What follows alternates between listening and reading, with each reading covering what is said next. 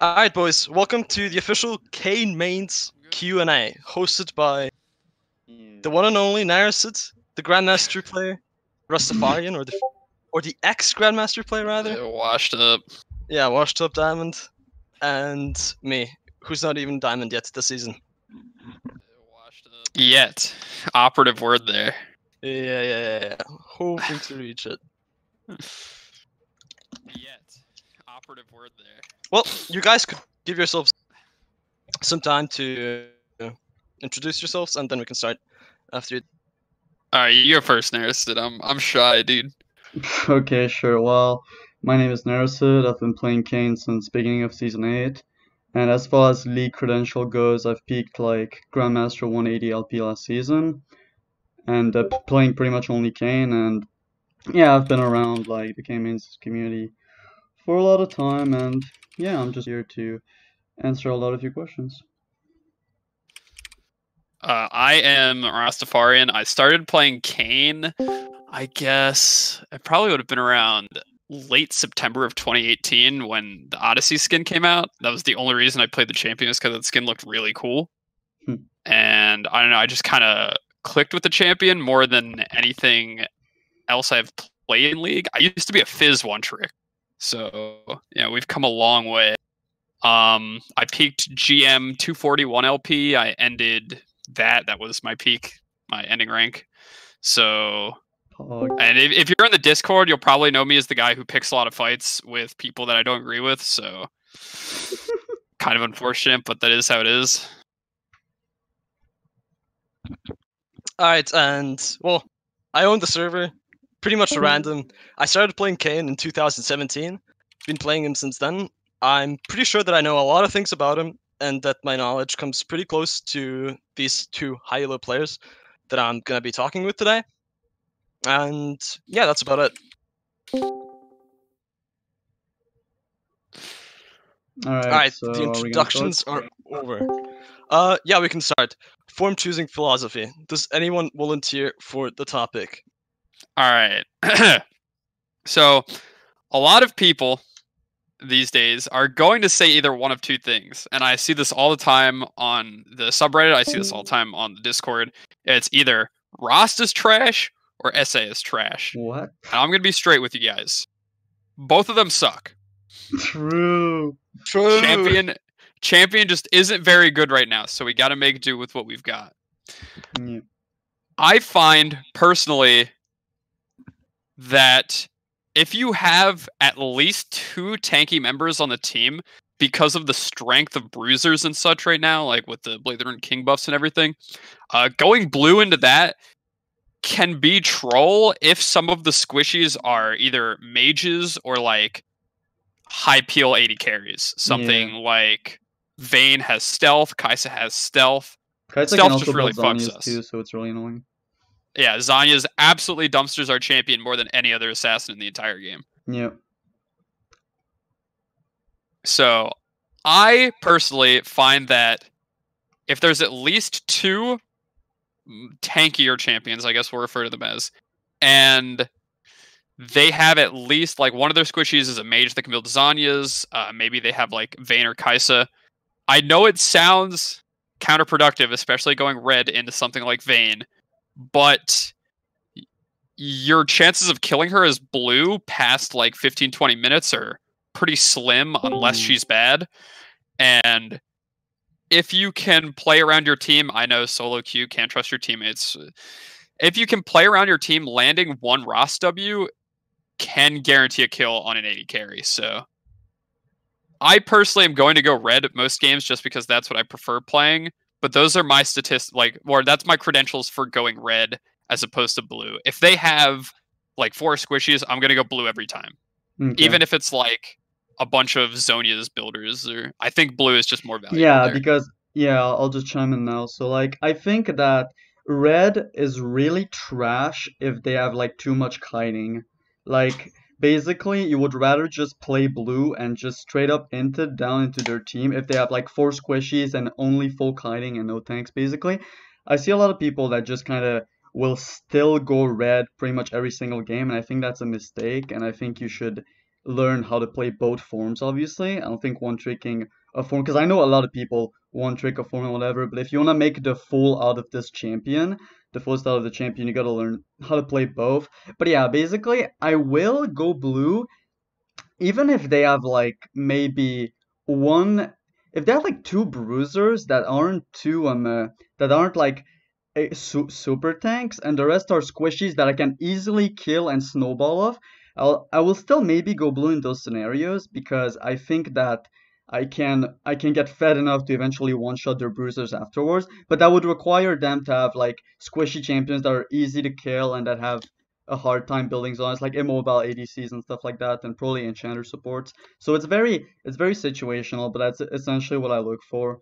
And if these conditions aren't really met, or if they don't have like 4 squishes or whatever, if they have like maybe 2 like really tanky champions or 3 and plus, then I'll just go red on default.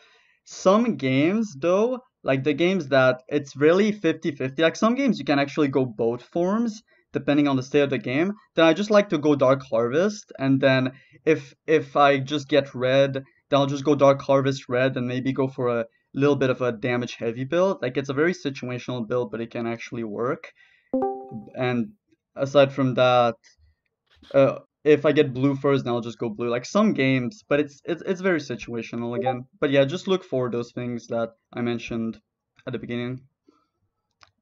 Yes, Narison said in Dark Harvest Kayn games, when you're not sure which form you want to go for, when both could work, whichever you get first in the early game, you go for if you have a snowball. If you're not snowballing, most of the time, you're probably going to be better off playing Rhaast from behind, because he just offers more to the team with his knock-up W. But other than that, I would pretty much barely ever pick Shadow Assassin. I agree a lot with Rhaastafarian when he said that going Rhaast is probably the optimal choice into teams with 2 tanks and 3 squishies, especially if one of those 3 squishies is a mage or like something like Vayne. Because Vayne, Kaisa, champions like that, they can easily dodge your Shadow Assassin W, and that's like already 50% of your damage gone, and then you don't want to just pop and die. To expand real quick on like the versus Vayne and Kaisa thing, the other thing that makes it so you can't kill those champions is, especially if they dodge your W, almost all the time they will build, well, Kaisa not as much, but she builds Zhonya's a lot of the time, but Vayne specifically will get something like Phantom Dancer, and Phantom Dancer shield is significant. You will almost never kill that champion through that shield, ever. Yeah. Mm-hmm. I agree with that, 100%. Yeah. Yeah, essentially, Shadow Assassin, go for him. I will when you say, can see yourself snowballing. If not, okay, I will say into though, comps. like in 2 comps that you are behind, but there's like literally like 5 squishy champions and only kiting, I will still go Then you Shadow should- Assassin. Yeah. Even if I'm behind, because Rhaast is straight up useless into those champions. Yeah, there's a lot of like I feel like it comes down to what type of champions they are though. Exactly. If it's like melee, squishies, I would still go Rhaast. But don't do. But if it's like 4 ranged squishies, 1 melee squishy, yeah, I would still go Shadow. But don't do the mistake of trying to adapt to your own team. Like that's the mistake I see a lot of people do. Like they try to fit in their team. Like, oh, we need a tank. No. Yeah. You're most variable in solo. Is definitely queue. not a tank. Okay, so in solo queue, at the very least, your only variable when it comes to form choosing should be the enemy team comp, because you're pretty much looking to 1v9 every single game. Like, so if your team is pretty much all squishies, but the enemy team is also pretty much all squishies, you don't want to just fit the team and be like, okay, I'll be the front line. No, just go Shadow Assassin and 1v9. Like it's almost only based on the enemy comp in solo queue. Yeah, especially as Marin said, Red Kayn is not a tank, not at all. You are a bruiser with assassin based stats. Exactly. Yeah. You have low armor, low magic resist. You have okay HP, but like, and like they build they build healing reduction, and you're not even that much of a tank, really. Like, yeah, you're just kind of like you're a drain tank. You depend on your damage that you dish out. You Exactly. can't just go in and not get one shot. Exactly. You're gonna get one shot if you're not able to fight the. if they have high burst, you're useless as it. Yeah, and especially the kiting thing earlier, just to kind of elaborate on that, one of the things that makes Blue Kayn really good about kiting, despite the fact, or including the fact that his E is just on a lower cooldown, is it prevents you from being slowed as well, which is really important. Yeah. Shit like Zyra plants, the Vine Spitters that like slow you for like, it's some insane amount when they auto you. You can just run away from those. Whereas like, if you're red and you get locked down by those in her ult, you're dead. That's it. You're done, dude. Bye. Yeah. So that's definitely something important to keep in mind when you're choosing forms versus kiting comps specifically. Alright, shall we just go straight to the builds now? Has everything been explained about form choosing? Okay. We could transition into runes before we actually get into builds. Okay, sure, we can do runes. We can do runes before, whatever. Oh, I have a lot to say about this. All right. About runes? Alright, you can go first. Yeah, sure. So pretty much exclusively on Red Kayn, unless you are into very specific team comps, you will almost always want to pick Conqueror. Of course. And that's because even if it, like, sort of segueing into something else, we don't really have a ton of optimal runes on Kayn anymore since the removal of Dark Harvest. Old Dark Harvest, if anyone remembers that. Yeah. So, that was so good. Rest in peace. I miss it very much every day. Yeah. So we kind of have to make do with what we've got, and Conquer offers just so much. It really enhances Red Kayn's strengths of wanting to all in all the time. Like, you never all he needs. Basically, all he needs. It gives him damage. It gives him healing. He uses all of it. Now, there's a lot of people, like, moving on to the smaller runes. I've seen this a lot, who want to take Presence of Mind on Rhaast.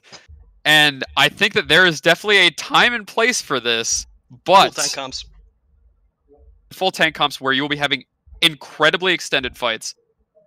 But Triumph, it gives you a lot more wiggle room in the early game. It will let you do things like tank a tower shot, live through an ignite if you're ganking like a dangerous lane, or any bot lane fight ever.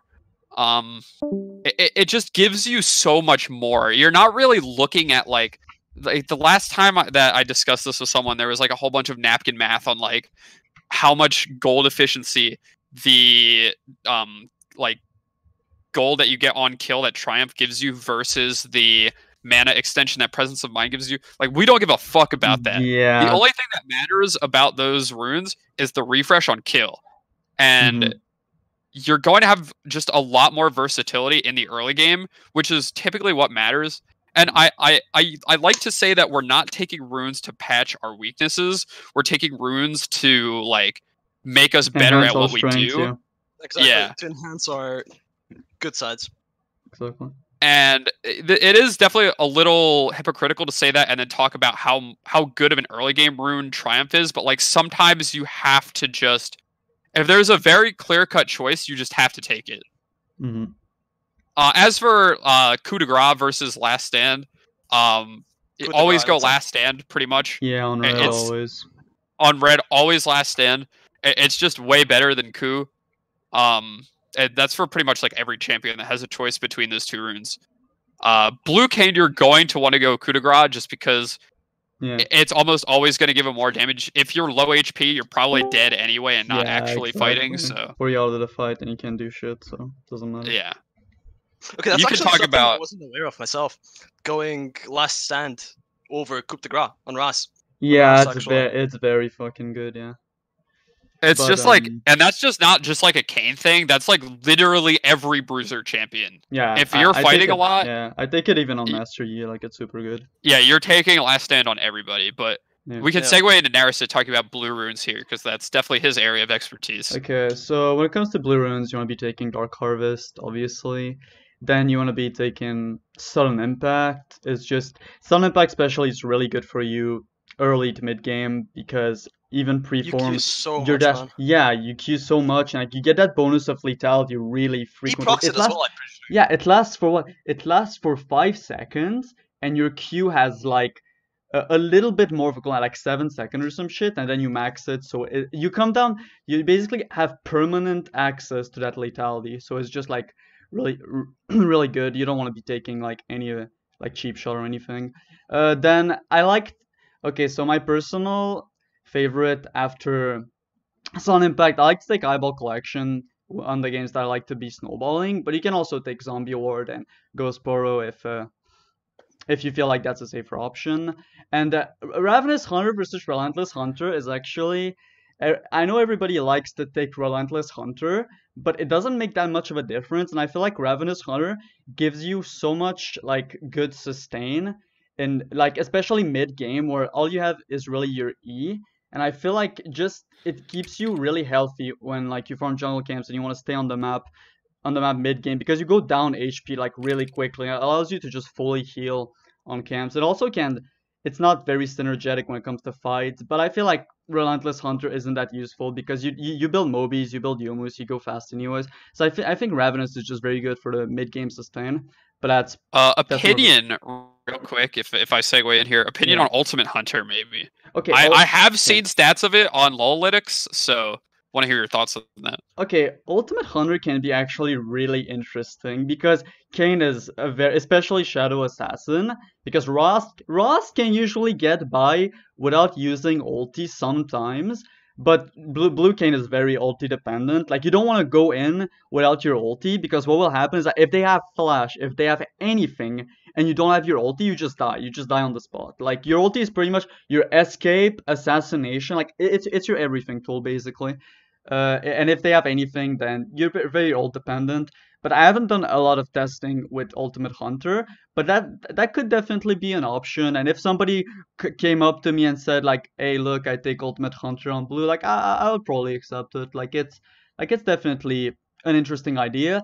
But again, for now, I just pretty much play with Ravenous because it's just really it just allows you to stay on the map way longer without burning too much mana. As far as secondary goes, you want to go Presence of Mind every single game on blue because you want to be spamming the hell out of your E. You want to be all over the map. You want to like basically just E spam, be everywhere, just poke with W, just like apply as much pressure as you can.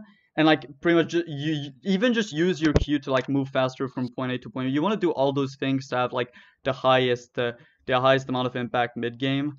So it's just really good take Presence of Mind to make the maximum use of your kit as Shadow Assassin, and then you just take Coup de Grace because you're just playing an assassin, and that's pretty much the only thing that you really take otherwise. Against CC heavy comps, maybe you go Tenacity, but like let's be honest, you get CC'd, you died, whatever it lasts like 0.1 second or not, like it doesn't matter. So yeah, your only defense against CC is blue is Edge of Night and Stopwatch. That's it. Yeah, exactly. Like Edge of Night is definitely a good buy, but we'll get to that into items. So yeah, as far as mini runes go, like on both forms, that you just go offense, and armor for jungle clearing. Unless you're like against very AP heavy comp, then you would go magic resist. But usually you just mostly go armor to reduce camp damage. But yeah. Talking about AP heavy comps, I want to point something out. On Rhaast, you do not go domination every single game. Secondary. After, okay, yeah, we didn't think about Rhaast secondaries. Yeah, well, basically how that works is yeah. Well, you can go ahead. Yeah, okay, I'll go in depth about it. So I've been playing with Transcendence a lot in the past year, actually almost exclusively, which was a mistake. You do not take Transcendence every single game. However, into AP heavy comps, say 3 or 4 AP champions, you want to go Transcendence secondary either together with it's Gathering Storm or Nimbus Cloak, I think. Yeah, Nimbus Cloak is the best first line one for us. Exactly. Transcendence allows you to have the insane item combination of Death Dance, Spirit Visage, Maw of Mortis. It's very good.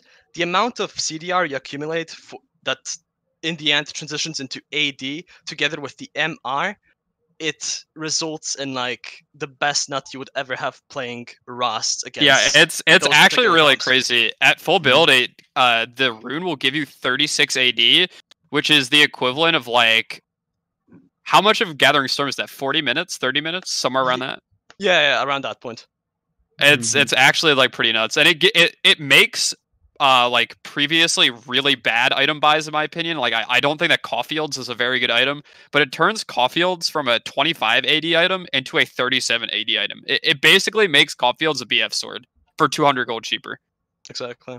Also, another noob trap that I want to mention: if you're playing Rast against non-CC heavy comps, against comps which only have like barely any CC or knockups, people tend to still go Tenacity into or Bloodline, which both I would call a mistake. And that's because Rast, like, okay, first of all, Tenacity is not going to help you with anything if they do not have any CC.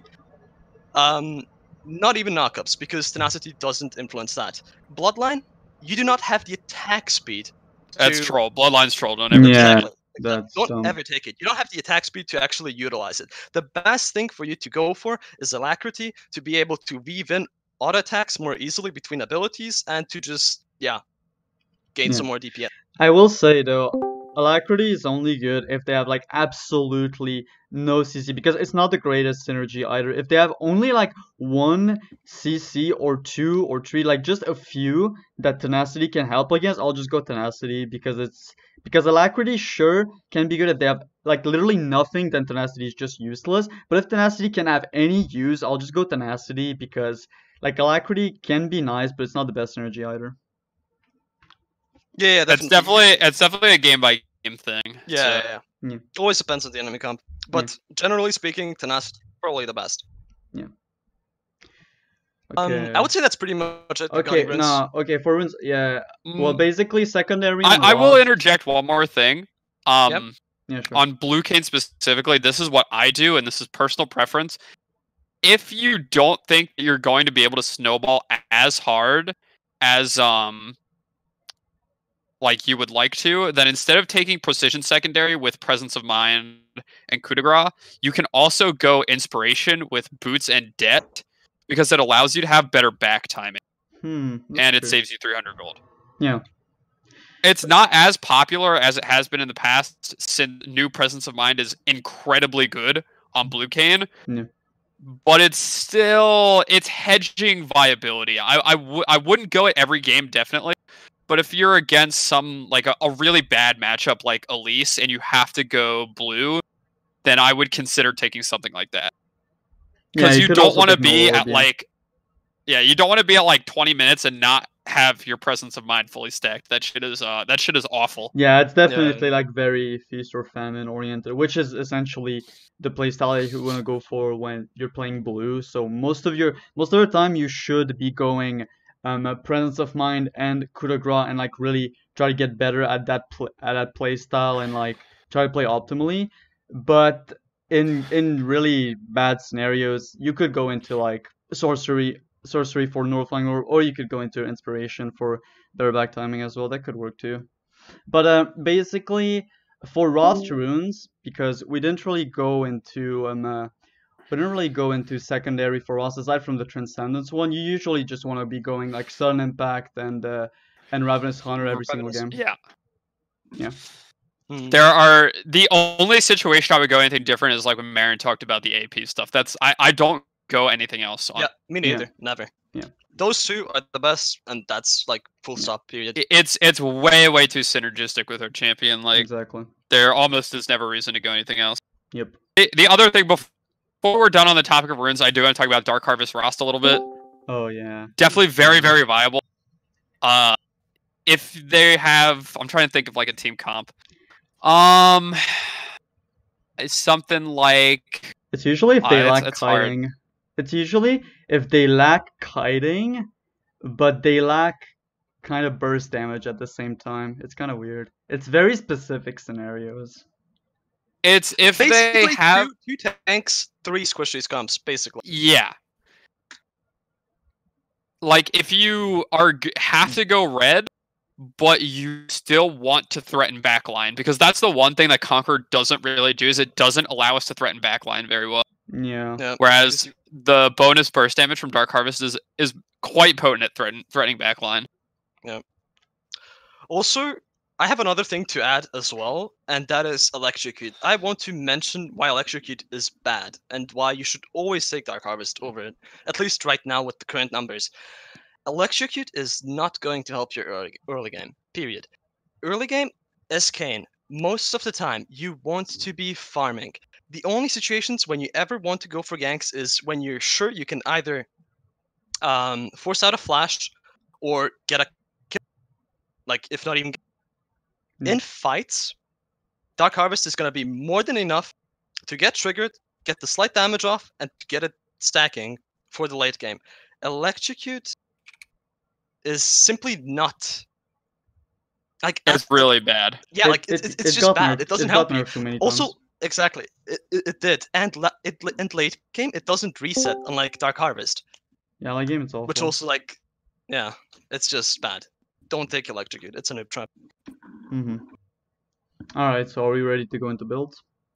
Yeah, we are. Alright. Take Black Cleaver always on Ras. Take Duskblade always on Shadow Assassin. Yeah, those are the two, Yeah. like, you Super need it fun. to work on the champion. Well, The reason why Duskblade is so good on blue is because the slow that it applies when you get the auto attack, unless they're flashing or using mobility you land skill, WQ for free, yeah.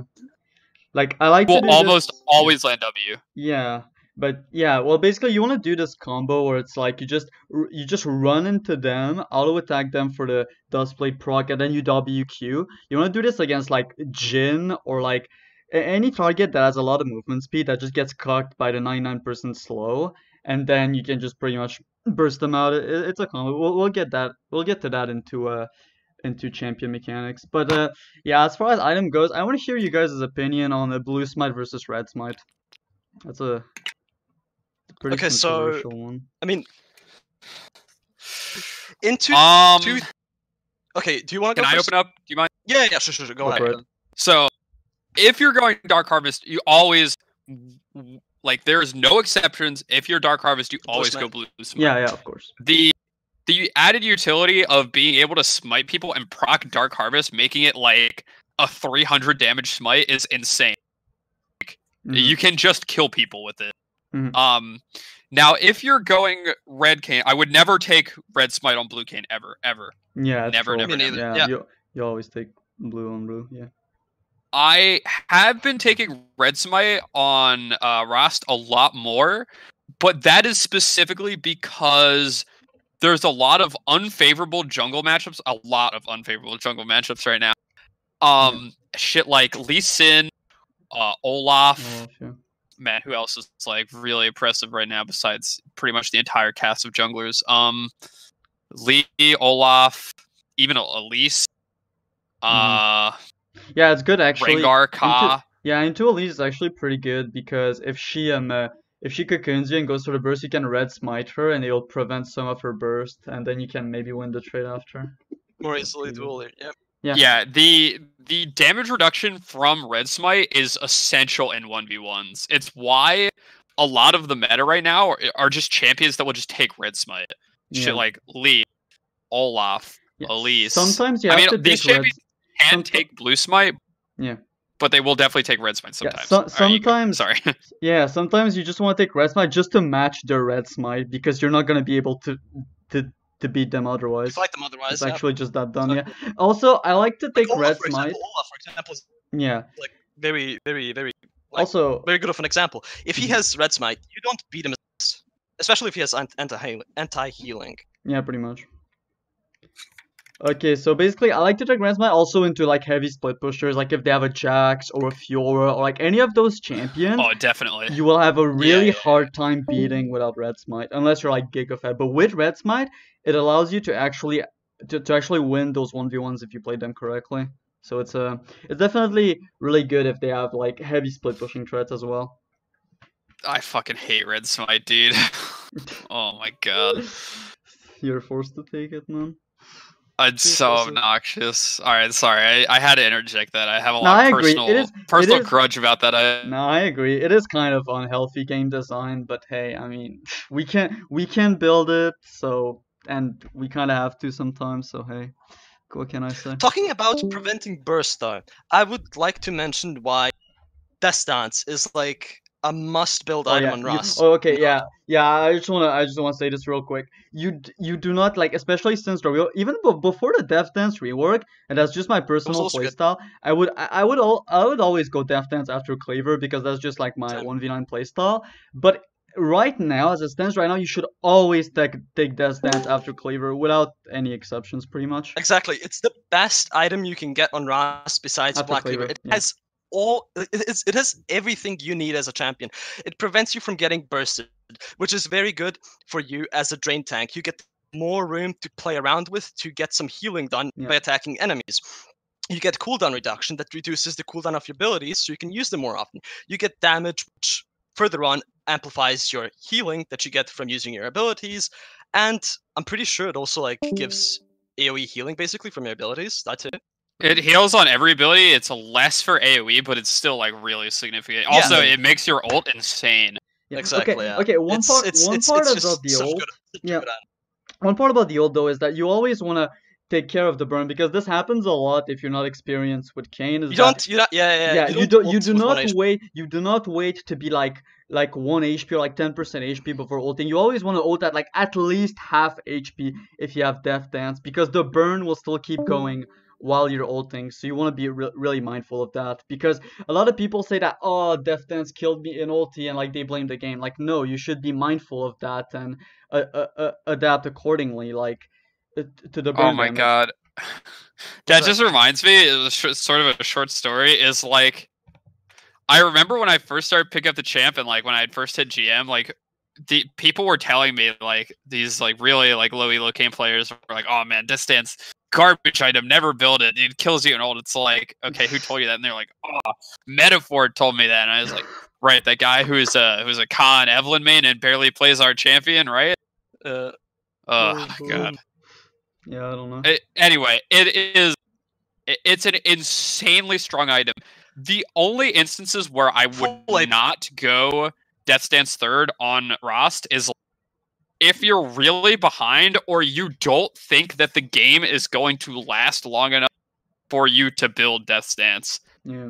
Whereas a cheaper alternative that can do similar things, i.e. give you that like insane tankiness and, you know, make you last longer in fights, is Guardian Angel. Okay, It's 2,800 gold. Guardian Angel after Cleaver, I will take if I have like the sheer amount of gold to build it. If you back with 2.8k gold and like after Cleaver, getting Guardian Angel and like your head and shit is pretty much always the right choice, yeah. But it's really rare, but it happens sometimes.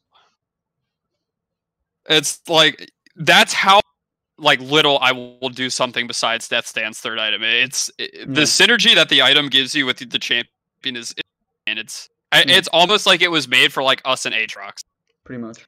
It also gives us the opportunity to actually be as overpowered as mages through stopwatch. It's just too good of an item. I can't, dude. I can't deal with any more stopwatches. I'm gonna lose my mind the next time I see one. Yeah, they just need to delete the item, man. It's literally been ruining leagues since season 8. Like, fuck that shit, man.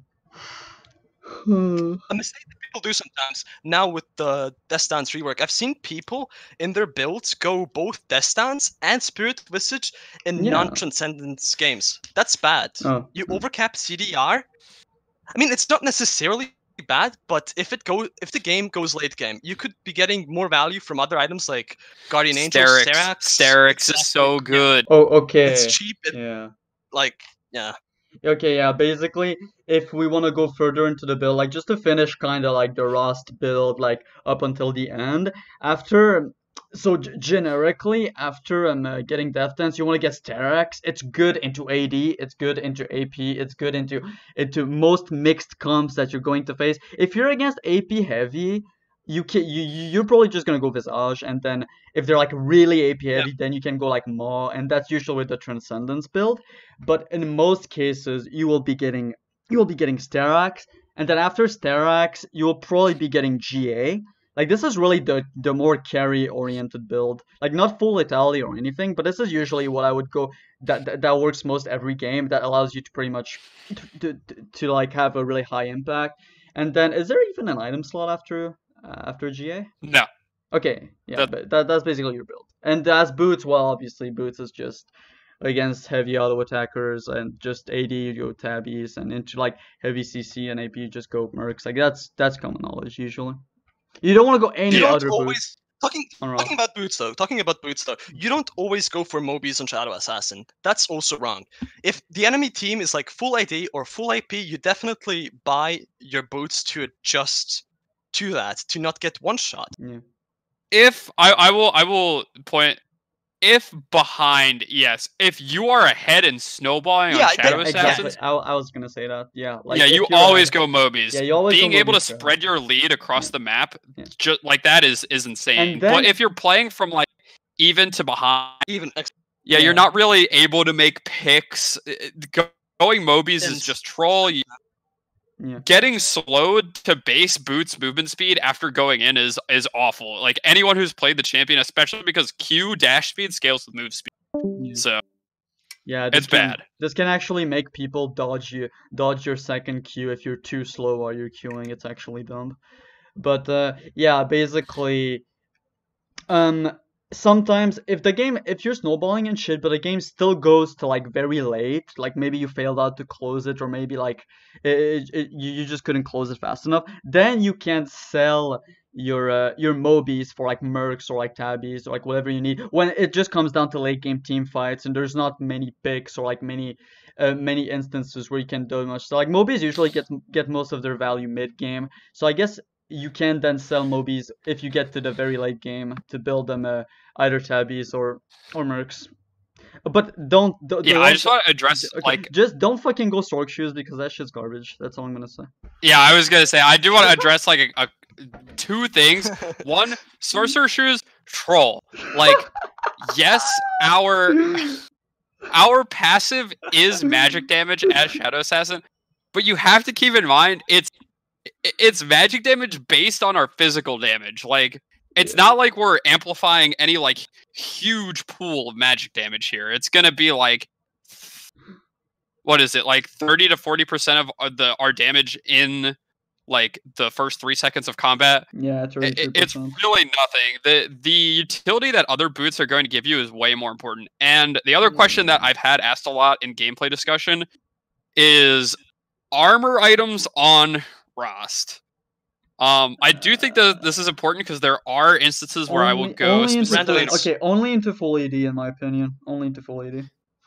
Well, full AD, yes, but the more like the other situation that's very common is specifically versus Yasuo and Tryndamere. If they have Yasuo and Tryndamere and a crit AD carry, I will and like an AD jungler. Too, I will almost always go Randuin's that game after Cleaver. It is going to reduce so much damage. Like that's actually a stat on the item now. If you hover over the item in your inventory, it will tell you how much damage you've reduced from crits. Like, I want you guys to play a game like that versus Yasuo or Tryndamere and a crit AD carry, and just look at how much damage it reduces. It's insane. Yeah, if they have like more than 2 crit-based champions, I would also add on the Randuin's Thornmail, because most of crit-focused champions, they also tend to build some lifesteal items. Like, just look at Yasuo, look at Tryndamere, all of them go Bloodthirster. Yeah, that's definitely a very hedged situation, though. Exactly. Like, I would never build, like, that's the only situation I'd ever build Thornmail in, is versus 3 crit champions. Yeah. I guess the other champion that you could consider is Quinn. Quinn top lane builds crit, so if they like Quinn, Yasuo, crit AD carry. Otherwise, almost all other armor items are total trap. Don't build Deadman's Play. I see like it's on like recommended items and shit. Garbage. Don't build Deadman's Play. Don't ever do like recommended items on Kayn. Like, that shit is straight up troll. They did actually change it recently, but no, it's fucking troll. Don't ever do that. Yeah, it actually shows up different items now. I don't know. Wow. But it's still garbage. Because one of the recommended items for base Kayn is Sterix. I'm like, what the fuck? No, I think it's the first recommended item. It tells you to rush it. Like, yeah, it's so stupid. If you're gonna go Shadow Assassin, bro, that's gonna be the most fucking useless shit ever, man. Plus, like, on Rhaast as well, to be honest, you need the Black Cleaver. That's really bad. I think that's pretty much it for builds, though. So we'll move on to pathing now, I guess, right? Yeah. So, you guys may know, jungle camps post level 9, I believe, is the exact statistic on it. I actually have passionates up. Let me check it real quick. Give me 1 minute. Let's see, where are we? Wasn't it from 125% to 135%, if I remember? Yeah, at levels 9+. At level 9+, yeah. So the buff on level 9+ camps is really strong. If you are just nonstop knocking your camps down as soon as they come up, and you like rush getting to level 9 camps, and then just clear level 9 camps over and over again, you will skyrocket ahead of the enemy jungler and see it. So typically the path that I will take, I will always start on red buff. Yeah, always. If I have a bot lane or a top lane that absolutely 100% must have prio, stuff like Renekton, stuff like Tryndamere, if you have like a cheese bot lane, and they absolutely must have the wave priority at level 1 so they can rush level 2, I will start Raptors. That is the only instance in which I will start Raptors. Yeah. Red buff, it just allows us to sequence our camps so much better. If you start Raptors, then your only viable path is Raptors, Red, Krugs, and at Krugs, you're all the way across the map from your other camps, so you'll typically just take it back. Yeah. So I think Red, Krugs, Raptors into Wolves, and there's actually a trick. You can do blue buff and Gromp at the same time. If you if you're ever around, if you're ever around and you watch my stream, I do this almost every game. It's so efficient, just knocking those two camps down pretty much within 5-10 seconds of each other, and setting it up so it sequences Gromp spawning just a little bit after Wolves. It's really strong if you plan on farming. After that, if you do that, then you will be at Crab at 3:17, which is 2 seconds after the Crab spawns.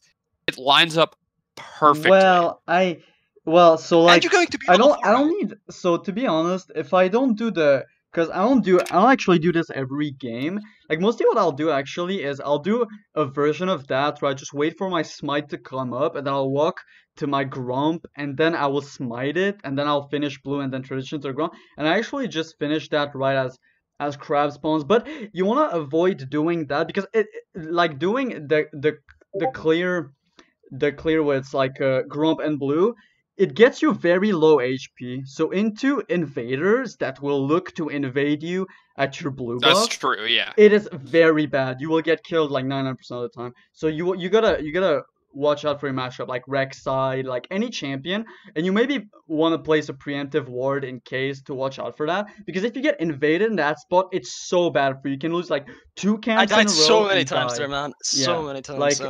Be really careful when doing that. Like know your matchup, maybe place a preemptive ward. Because like getting invaded at your blue buff, you can get away from it most of the time if you're just doing one camp. But if you're doing the buff at the same time, it gives you some efficiency, but you get so low they just give a free kill if you get invaded there. So just watch out. And not only will you give a kill, you will also lose 2 camps, which is like that's GG for us. Yeah, you can't come back from that. Yeah. If you ever see an early game jungler doing that to you at your blue buff without priority, you just piss off. Go somewhere else. Back. Don't stick around there. Yeah. So yeah, definitely there are games where it is bad, but if you know your matchups and you can get away with it, it can be good. Okay, but it's definitely like if you get punished for it, it is devastating. But like, basically so devastating. Yeah, exactly. But when it comes to general pathing, like pretty much just like Mike said, usually most of the games you just want to full clear straight up. Like you go from you just do red, Krugs, Raptors, Wolves, blue, Gromp, and then you do your Crab. And most of the time, actually, you're one of the few junglers that can full clear and get a Crab at level 4. Like, not a lot of junglers clear fast enough to be able to do that. And that level advantage that you get at level 4 can actually make you win a lot of duels that you shouldn't win. For example, level 4 Kayn beats level 3 Kha'Zix, for example. So that's something to that's something to watch out for actually. So there's a lot of one of the only times you will ever beat that champion. So yeah, exactly. Like it's actually a really bad matchup for you. but this is also why you want to full clear, because it allows you to be. If Kha'Zix is just like, oh, it's a Kayn, I just beat him. Like level 4 Kayn just beats Kha'Zix, so you can see. So it's a very good strategy to just full clear. But in general, you just want full clear. You don't have many options. You as a fast clearer, you can will respawn faster. Like obviously there are variations. Like if there's, for example, after you clear your red side, there's the mid lane that you can gank for. You can transition gank mid if there's like a good opportunity for it, or if level 1 you have like a Nautilus or some shit, you invaded, you burned bot lane flash or some shit. I'll always do like my red side, then I'll go for a gank bot that can actually work too. But then you have to watch out for the enemy jungler taking your Yeah, taking at your that other side. point, at that point, if you gank bot lane, and this is specifically if you like level 2, level 3 gank, Yeah. and you suspect or you had a ward down and you see the enemy jungler go into your blue side and take your camps, it's always, always, always better to just vertical jungle. Yeah. There Yeah. are so little matchups that are champion wins, that going and contesting your camps can just get you killed. Yeah, pretty much. Exactly Well, the same thing that I yeah. mentioned earlier. If there's like an early game focused jungler on your blue buff, you're very much gonna get killed if there's no priority around you. Yeah. Like, okay, so when it comes to Kayn, usually you can outsmite most of your opponents because your Q smite burst damage is insane. So like most of the time you will win like if you can contest camps, like Q smite the camp and then like E away, I will almost always do that because you win most smite fights. Like if you just combine your Q and your smite, your Q, both parts of your Q at the same time do like They surprise the 260 enemy. damage. Yeah. 260 damage to camps, and then your smite, you will always win. It's even better than Master EQ on that matter. So like you Yeah, I would say the only champs who really beat us at that are like Ka with Isolation Q and Lee with Execute Q. Yeah. But okay, but if you transform into Rhaast Q is actually even stronger than that because of the percent added. But yeah, basically I will only contest camps if I can actually get away with doing that and then E over the wall. But obviously you don't want to like risk your life unnecessarily.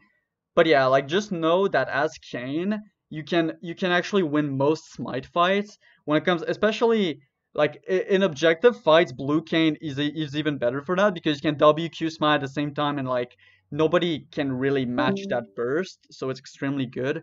But yeah, it's just a nice thing to be reminded of. Like you can win most smite fights. Like don't be afraid, just walk into the enemy jungle as they're doing raptors, Q into their raptors, smite it away, and then just E away. Like sometimes you can do these things, but obviously just be careful of like what they're capable of doing at the same time. But yeah. Yeah, if you're going for like smite fights like that, the thing that you're more worried about, rather than securing the camp, is can I live after I take this camp? Yeah, like your only escape option will be E, and that if you will. Q-smite it, yeah. Yeah, and if you don't get hit by the enemy while you're doing that, that's great. But if you get hit, then your E represents getting over a wall and gaining some HP. And if that's enough for you to surviving after, then cool. If not, then you should probably not go for it. Like it's very situational. But that's pretty much pathing is just, as we said, it's pretty much just full clear all the time. Yeah, exactly. Yeah. Just full clear. Don't focus on forcing ganks. That's like the worst thing you can do as Kayn. Yeah, don't forcing do that. ganks. Like people think that Kayn is an early ganker because you want to get as many orbs as possible, but like that actually doesn't make any sense because the more the game advances, the more orbs you gain per hit. So you can actually just get your full form by one fight at 10 minutes. And like inting for the first 5 minutes of the games to get orbs is just complete trolling. Like it's forcing terrible. ganks, It's terrible. and also you're gonna be like even, at 1/3 if you just do that within the first 5 minutes. Even if you just waste your time, you're like, Yeah. Even if you're like just like, oh, I'll gank top. Even if we don't get it, we maybe like we get a flash or like I get a bunch of orbs. Like no, it's not worth it because you just lose so much of that efficiency. You could be clearing your camps. You could be counter jungling. You could be doing objectives. Yeah. You can be doing so many things. But like only go for ganks as Kayn if you know that it's basically just guaranteed to work. And actually Kayn is one of the, like you can actually just avoid wards by going through some walls and shit. Like what I like to do, like I'll say it on blue side. Yeah, like if I'll say it on blue side, like you just wanna like use the wall like behind their tower pretty much to get through it, and you pretty much avoid like every single ward by doing that. And most people don't ward accordingly against Kayn, but because like nobody really faces that champ, like nobody plays Kayn, so most people aren't Yeah, really used to warding against it. everyone just wards the basic bushes, yeah, Yeah, and they don't actually check the pits. Yeah, okay, And so the pits the pits are like basically the strongest points where you can gank from, or like the opposite walls. You of are the pits. never going to walk into like the basic bot lane bush that leads to river. You are never going to walk into that as Kayn, so it's pointless. But like people obviously will still keep warding it. But yeah, like Kayn actually isn't that bad of a ganker, because a lot of opportunities of ganks you get that other junglers, even like really strong early game junglers, wouldn't get those gank opportunities because they can go through walls like you can.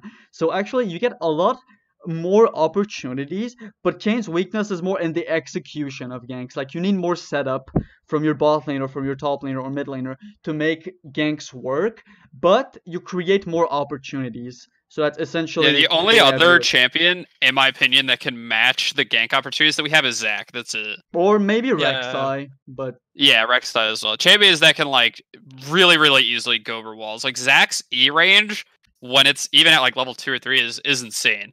Yeah, it's really fucking nuts. Yeah. Mm. Yeah. Is there anything else? I think we should talk about matchups now, because there's a lot to talk about with this. Yeah, and by a lot to talk about, yeah, I mean, by a lot about to talk, I mean ban Graves. yeah. I would actually like to mention that, like, just the basic bans for both forms. If you're planning to go Rhaast, ban kiting champions like Kindred or Graves. If you're gonna go Shadow Assassin, Graves, I guess, yeah. Just ban Graves. Big Graves, always ban Graves. Bad Graves every game. Okay, so the ban priority is basically like Graves every single game. If your teammate ban Graves, or if you have a teammate that's going fucking Graves top so you can't ban it, like whatever the fuck, then you would ban Kindred. And then after Kindred, what do you guys ban? Actually, I don't ever get to the point of like I'm not able to ban Rengar. I hate that champion, Rengar. Fuck Rengar.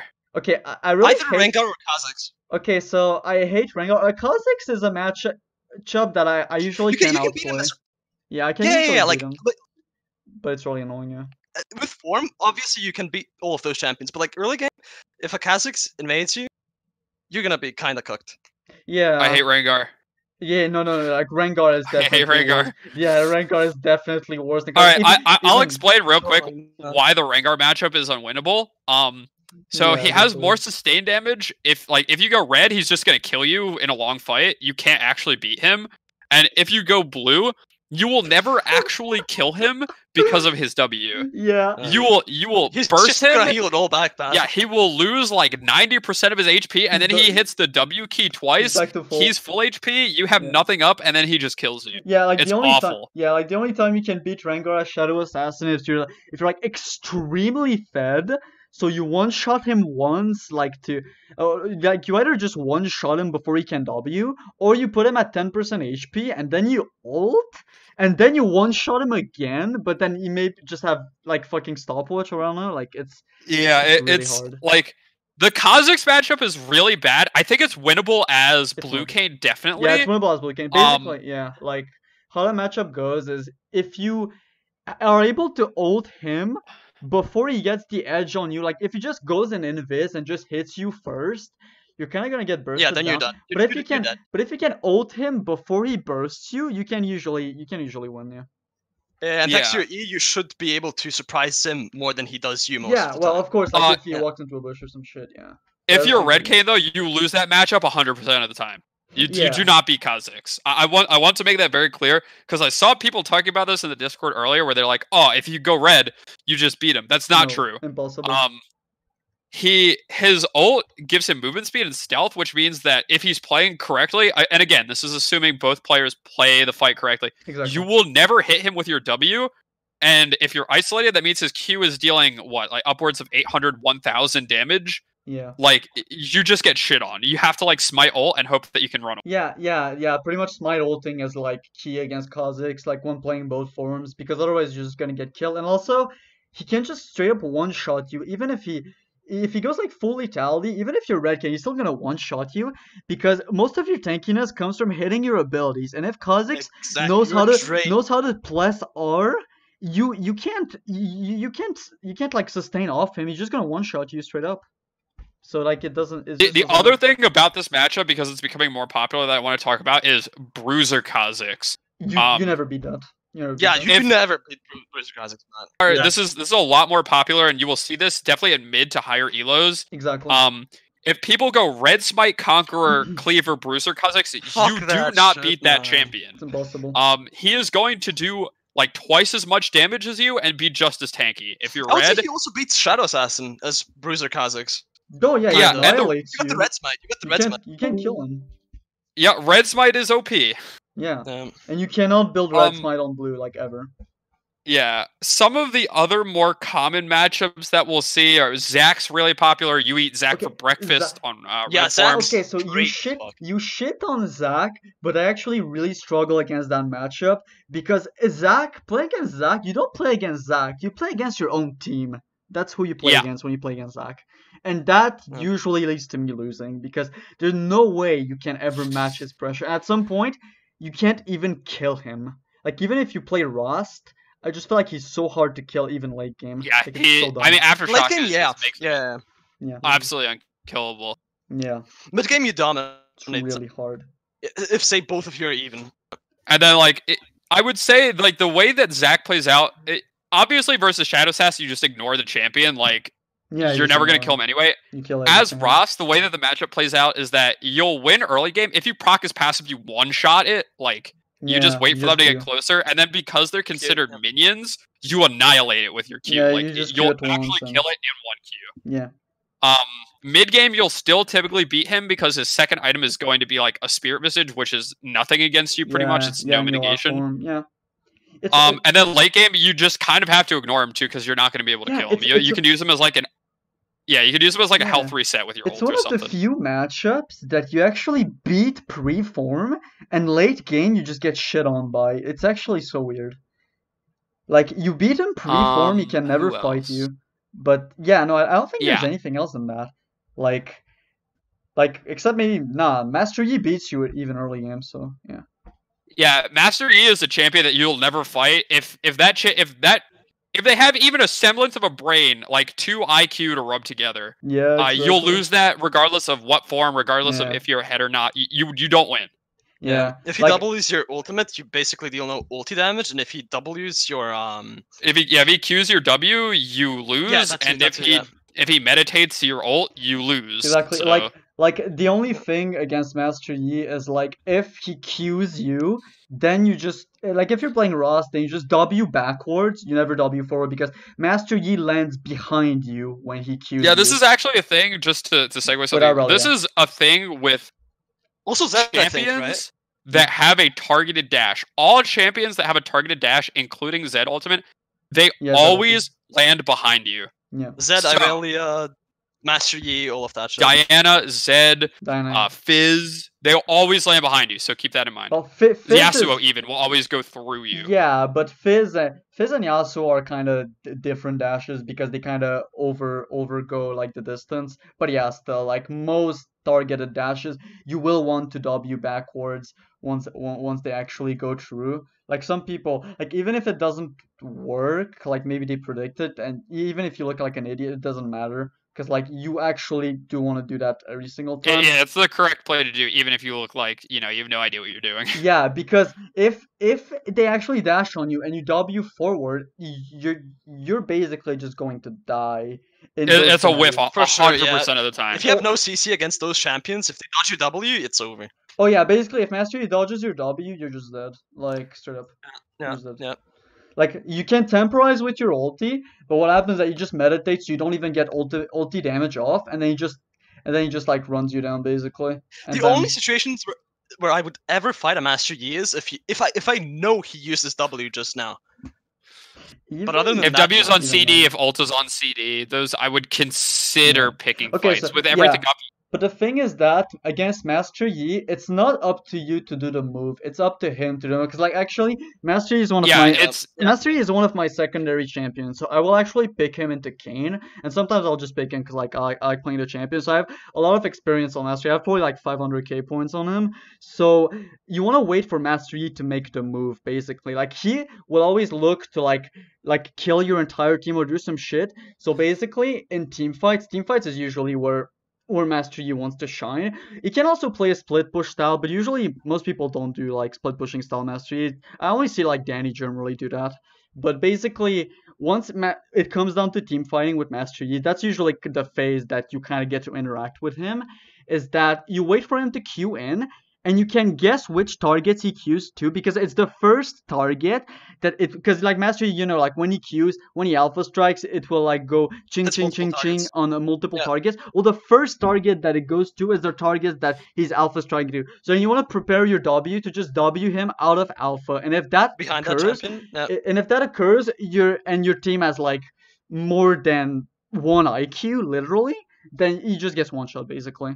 So you want to look out for that. You just basically just want to sit back and peel. Same with Shadow Assassin actually, because like you can't play like a counter peeling style as Shadow Assassin, where it's like if they have a threat like Master Yi or something, and then they queue in, you can just prepare your burst and just like pretty much one shot like Master Yi out of queue, or like any other assassin that's looking to dive. You can actually counter assassinate in certain scenarios if you feel like you can't really play around their backline because like they have maybe stopwatches, or maybe their backline isn't just that strong, like maybe their fucking ADC is already 0-10 and not doing anything, so and their assassin is really fed, so then you counter assassinating is actually really good because they're doing the commitment and you get free land on killing them. So that's actually something to watch for as well.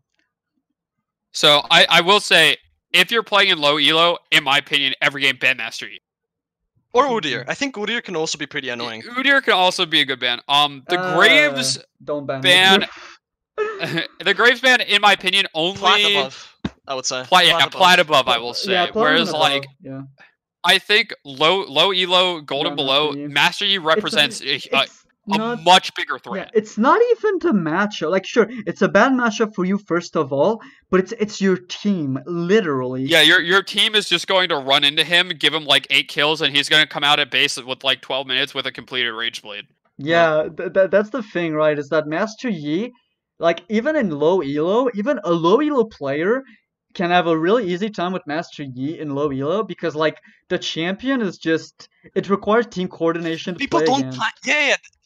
People don't time their CC abilities in, it doesn't like, matter. low elo. Like you don't have to be good at Master Yi in low elo. It doesn't matter. Like now, if you get into higher elos, you actually have to be good at the champion. But like in lower elo, you always want to ban him, even if you know how to play against him. If your team doesn't know how to play against Master Yi and you're the only one who can, it doesn't matter. Like, unless you're like really fed. Yeah, he's gonna shred your entire team, and then when you're the last one left, he's just gonna be like, "Now it is your turn." So yeah, like if you're golden below, just ban that champion every game, pretty much.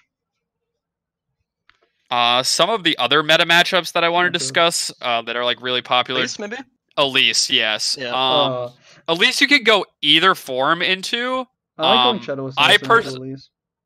I personally like red form into Elise because she Qs you. Like, if you have tenacity, her stun will wear off before she goes through an entire rotation of spider form Q on you, so you can actually time a W so that when she lands on you with spider form Q, she instantly gets knocked up. But the reason why I personally, like, you can definitely go blue into her, and it would be fine. Like, it would be totally fine. Yeah. The reason why I don't like it is because... She builds Zanya's really fast, yeah. Yeah, if there's a lot of AD threats on your team, then she's just going to build jungle item and then Zanya's, and then you're like... Yeah, and then you're kind of... you're just Zanya's, well, fuck, man. Yeah, and the problem is that she has Zanya's, and she has her E. The only reason why I like going Shadow Assassin into her is that you can, like, easily bait it out from her, and then you can look to kill her again. Like, it's just... As Rhaast, it's kind of... You just pretty much get kited. It's like, you don't really interact with her as Rhaast. I feel like you get more... You interact more with her if you play Shadow Assassin, but then it's still hard. Like, overall, it's not a good matchup. Whatever form you go, it's just not really a good matchup. The way you play this matchup is basically like you just hope, you just try to track her. Like, it's pretty much against any heavy ganking early game jungler. You just want to track them, ping your teammates, ward for them, and just kind of be farming. Meanwhile, steal their camps on the opposite side of the map while they're ganking on the other side, or maybe counter gank. Because actually, Kayn is better than Elise at extended trades, especially if you have Conqueror. You actually beat Elise 1v1. Like, if you have Conqueror as base form Kayn, you beat her in extended trades, so you can actually even invade her if you have Prio. The only problem with Elise is that she applies a lot of pressure on your laners, and obviously she can also invade you with her laners and shit, but actually it's not the worst matchup because you beat her in extended fights, and counter ganking against Elise is actually very good than against maybe like Olaf. Like, counter ganking into an Olaf doesn't do much, like you'll just get killed along, but if you counter gank Elise and she wasted all her spells into something else, and you just come in and she hasn't like really gotten a kill yet, then you're usually gonna win because you're much better in the extended trade, especially if you have Conquer. So Elise isn't the worst matchup, and there are things that you can actually do against her early game, and it's more about knowing like the fights that you can take and like the Yeah, fight. Elise is definitely one of those matchups where like it's more you're not versus Elise, you're versus your team. Yeah, Like exactly. if your It's team like just Zac. dies to It's like pigs, Zac. like you can't do anything. Yeah, it's like Zac. The only difference is that you outscale Elise and Zac just outscales you. And I guess it's a it's very different matchups, but it's kind of that similar concept. Like, you're more against your team and you have to ping them off because you're not really like they're not really looking to interact with you because you win Yeah, extended they're fights just against looking to. Elise and you just shit on Zac. So yeah, it's more like counter ganking against Elise. Counter ganking against Zac is also pretty good, but it depends. Like, Zac is just If you broken. go into Zac when his aftershock is down, he's just like fresh meat pretty much. He's Yeah, just gonna exactly. die. Yeah, like if he brought out Aftershock, Um then he's just gonna die. But I would rather face Elise than Zac, just because Zac actually outscales you, while Elise just becomes useless if it gets to that stage. another matchup to discuss is the Olaf matchup, also pretty popular. Yeah, Olaf is Um very AIDS. Yeah, Olaf is just very AIDS. You But lose like as Rast, you beat him. If you have Rastmite until he gets anti-healing items. Once he gets those, you don't want to engage. yeah, like the problem with Olaf is that he will like if it's a good Olaf player, or even just like somebody with just a decent rate, he will remove you out of the game before you get to do anything. Like there is like Yeah. he'll Olaf just walk clears into your faster. jungle level 3 and No, slaughter you. that's the problem with Olaf is that he's one of the few champions, or maybe the only champion that actually clears faster than you. His clear speed is faster than yours. And just because of that alone, plus all the other, plus the fact that he's probably the most oppressive early game threat, like he just outvalues you by so much. He can full clear before you full clear, meet you at crab, or just invade your blue. Like, he has so many options to just fuck you up. Like, it's unbelievably annoying as a matchup. He's actually the champion that I would ban after Kindred, straight up. Like, Yeah. I hate playing. Like, I would rather play against Rengar than Olaf because actually there are things that I can do against Rengar, but against Olaf, you just hope that you outscale him. But like in high elo, like in low elo, you can't get away with not banning Olaf because they'll not apply as much pressure. They probably don't know what they're doing anyway. But in higher elo, banning Olaf, especially because that champion is so popular, is really a really good option because you will get slaughtered. You have very little options unless your laners have prio and can help you. Like, if you have a draft where you have like a Talon mid lane and like a Renekton top lane, like just every lane has prio, then you could pick Kayn into Olaf and expect them to rotate and just like kind of catch him off. But if you don't have prio and you're facing Olaf, you just pretty much you should just lose the game on paper, yeah. The other thing is like even if you have like weak laners and both of you come to stop Olaf, there is a non-zero chance that he just kills both of you. Yeah. like actually will just kill you both from full HP. Yeah, his healing is just gonna surprise you. Yeah, his passive and his W works. It's insane. I have to step away real quick. Just 1 minute, guys. You guys want to talk a little bit about why Graves is the champion that you should ban over every other champion, including Olaf? He gains armor. when he is, right? Like, He can kite you with the Z, pr- and he has yeah. his W, which is just so annoying. Like, It's the thing so is, annoying. both. You usually have to Okay. burn your Q to get out of the W, Yeah. and then like. Yeah. Sorry. Go ahead. You can go first. You can go first Okay, since okay. you actually brought it up. Yeah, so basically, against Graves, the problem is that both forms absolutely suck massive cock into him. You cannot do anything to Graves as red because Graves is just gonna have armor and death dance as tankiness sources, and so like And you're range. yeah, and range. So like you cannot do anything against him as Ross. You don't shred him. You shred HP as Ross, and I guess you shred some armor with Black Cleaver, but against Graves it doesn't matter because he will out heal it. He will destroy you every single time. And as Shadow Assassin, he's just too tanky, and he's gonna build a red smite too. So it's terrible once you get both forms. You can actually win the early game, even if you win the early game against Graves, which you should never. You just actually fucks you once you get form. Like it's actually really fucking stupid. And then Yeah. the problem is he's also like a really invader kind of jungler. He just kind of invades you and shits on you. And like it's just a really, really terrible matchup that outscales you, beats you early game, beats you mid game, beats you every single stage of the game. Like you cannot do anything as Graves. Olaf, you can outscale him as Rust if you go red smite, and there are certain options you can do. And if your laners have prio, it's okay. Against Graves, like Graves is also a farm heavy jungler that is looking to carry later on into the game. So like, and he outscales you. He actually just does what you do, but just better. Like overall, Graves is just a better champion than Kayn, I think. And he like it's just really stupid. Like you just want to ban him every game pretty much. Like he just has so many edges over you. Hmm. But yeah, that's basically the Graves matchup and why you should ban everything. You should ban Graves every game unless you're golden below. Then you just ban Master Yi because yeah, Master Yi. So on the topic of matchups, is there any other matchup that we can discuss? Like any? Maybe Nidalee. Maybe Nidalee. I can kind of see Nidalee as a semi-hard matchup. Nidalee. Okay, so Nidalee is entirely dependent on the Nidalee player's skill. You don't see many good Nidalee players. In low elo, you're never gonna see a good Nidalee player, and in high elo, usually Nidalee players are one trees, but I don't see her very often. But basically, if it's a good Nidalee player, you're fucked. And you kind of Flashback to Assassin mains, Eric Hughes losing to a Nidalee main. Oh yeah, I remember the Assassin. Yeah, we actually lost to Nidalee main. So yeah, well, perfect. Yeah, like Eric just got completely slaughtered, and like Eric is like challenger Kayn main, and like Mabari is like master tier / D1 Nidalee one trick. Yeah, he just got fucking shit on. Like it's a really, really, really bad matchup.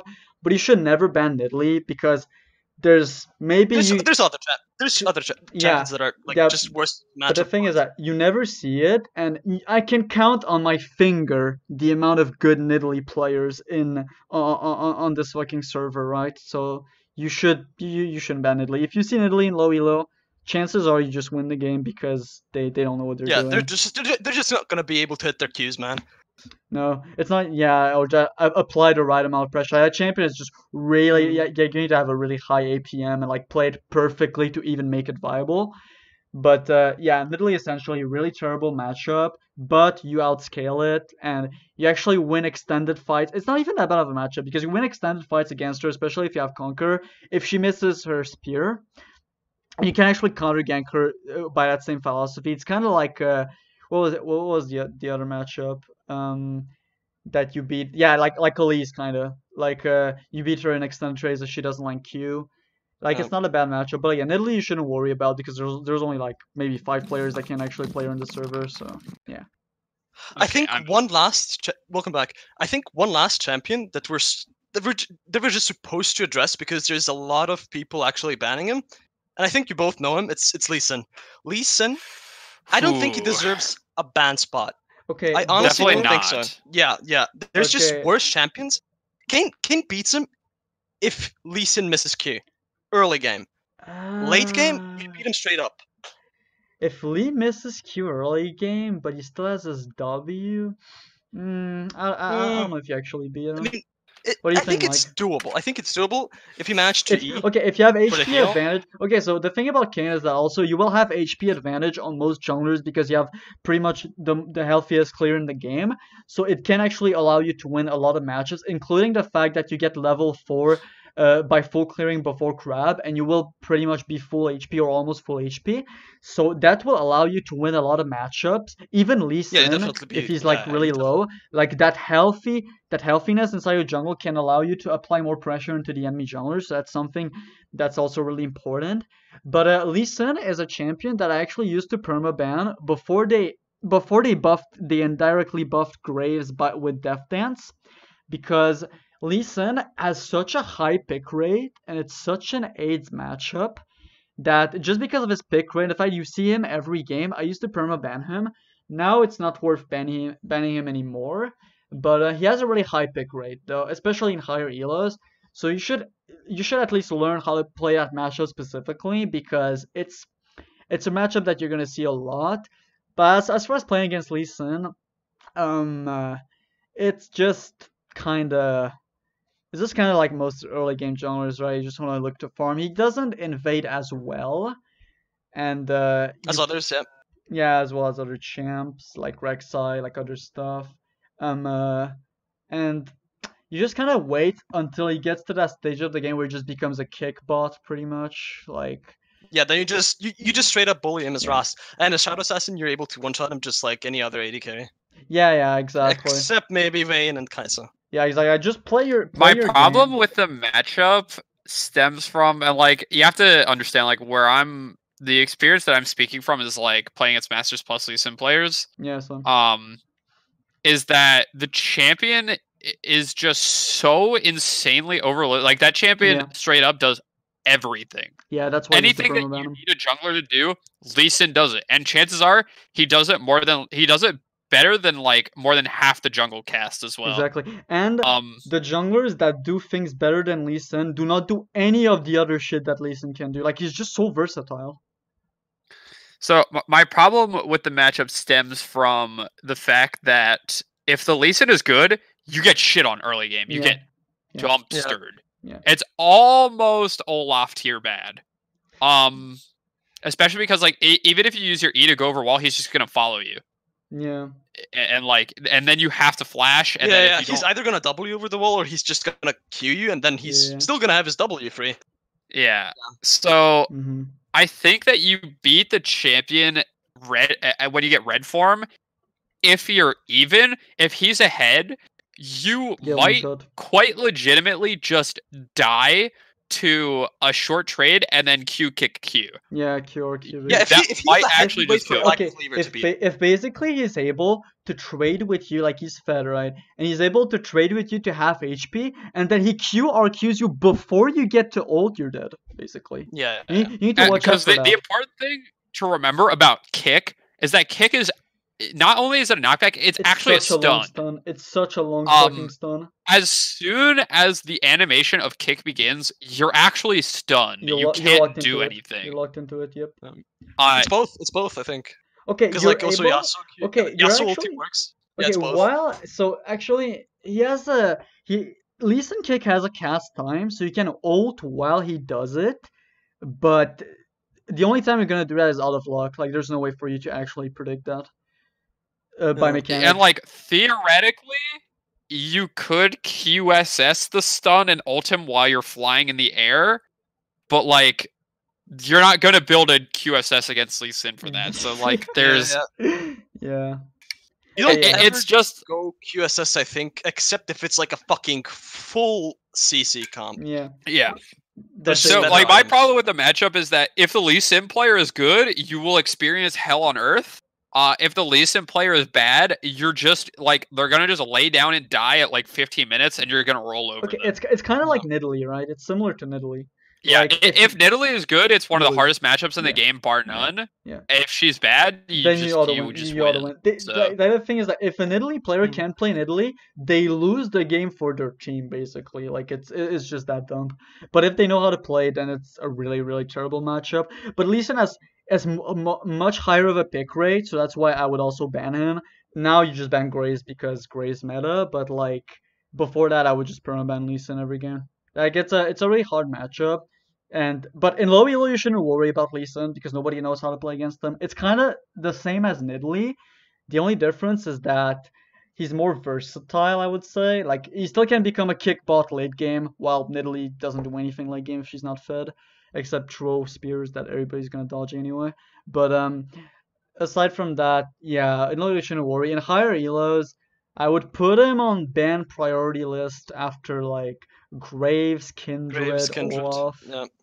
Olaf, I think, is still a worse matchup than Lee Sin because even if Lee Sin has more versatility, Olaf just removes you out of the game, but with like such brutality. Like, nah, dude, Yeah. it's just way too hard. To keep in mind that Olaf also outscales Lee Sin, I'm pretty sure. He's more useful late game rather than late. I don't think so. Olaf actually is. You don't think so? Unless he's really okay. Unless Olaf is really fed, he gets kited and outscaled really hard in the late game phase. Like Olaf is not really good in the late game phase. Lee Sin late game can be a kick bot, and if he manages to land an insect late game and get a pick, he can usually secure a win by doing that. While Olaf just gets kited, just gets outscaled. Like I think.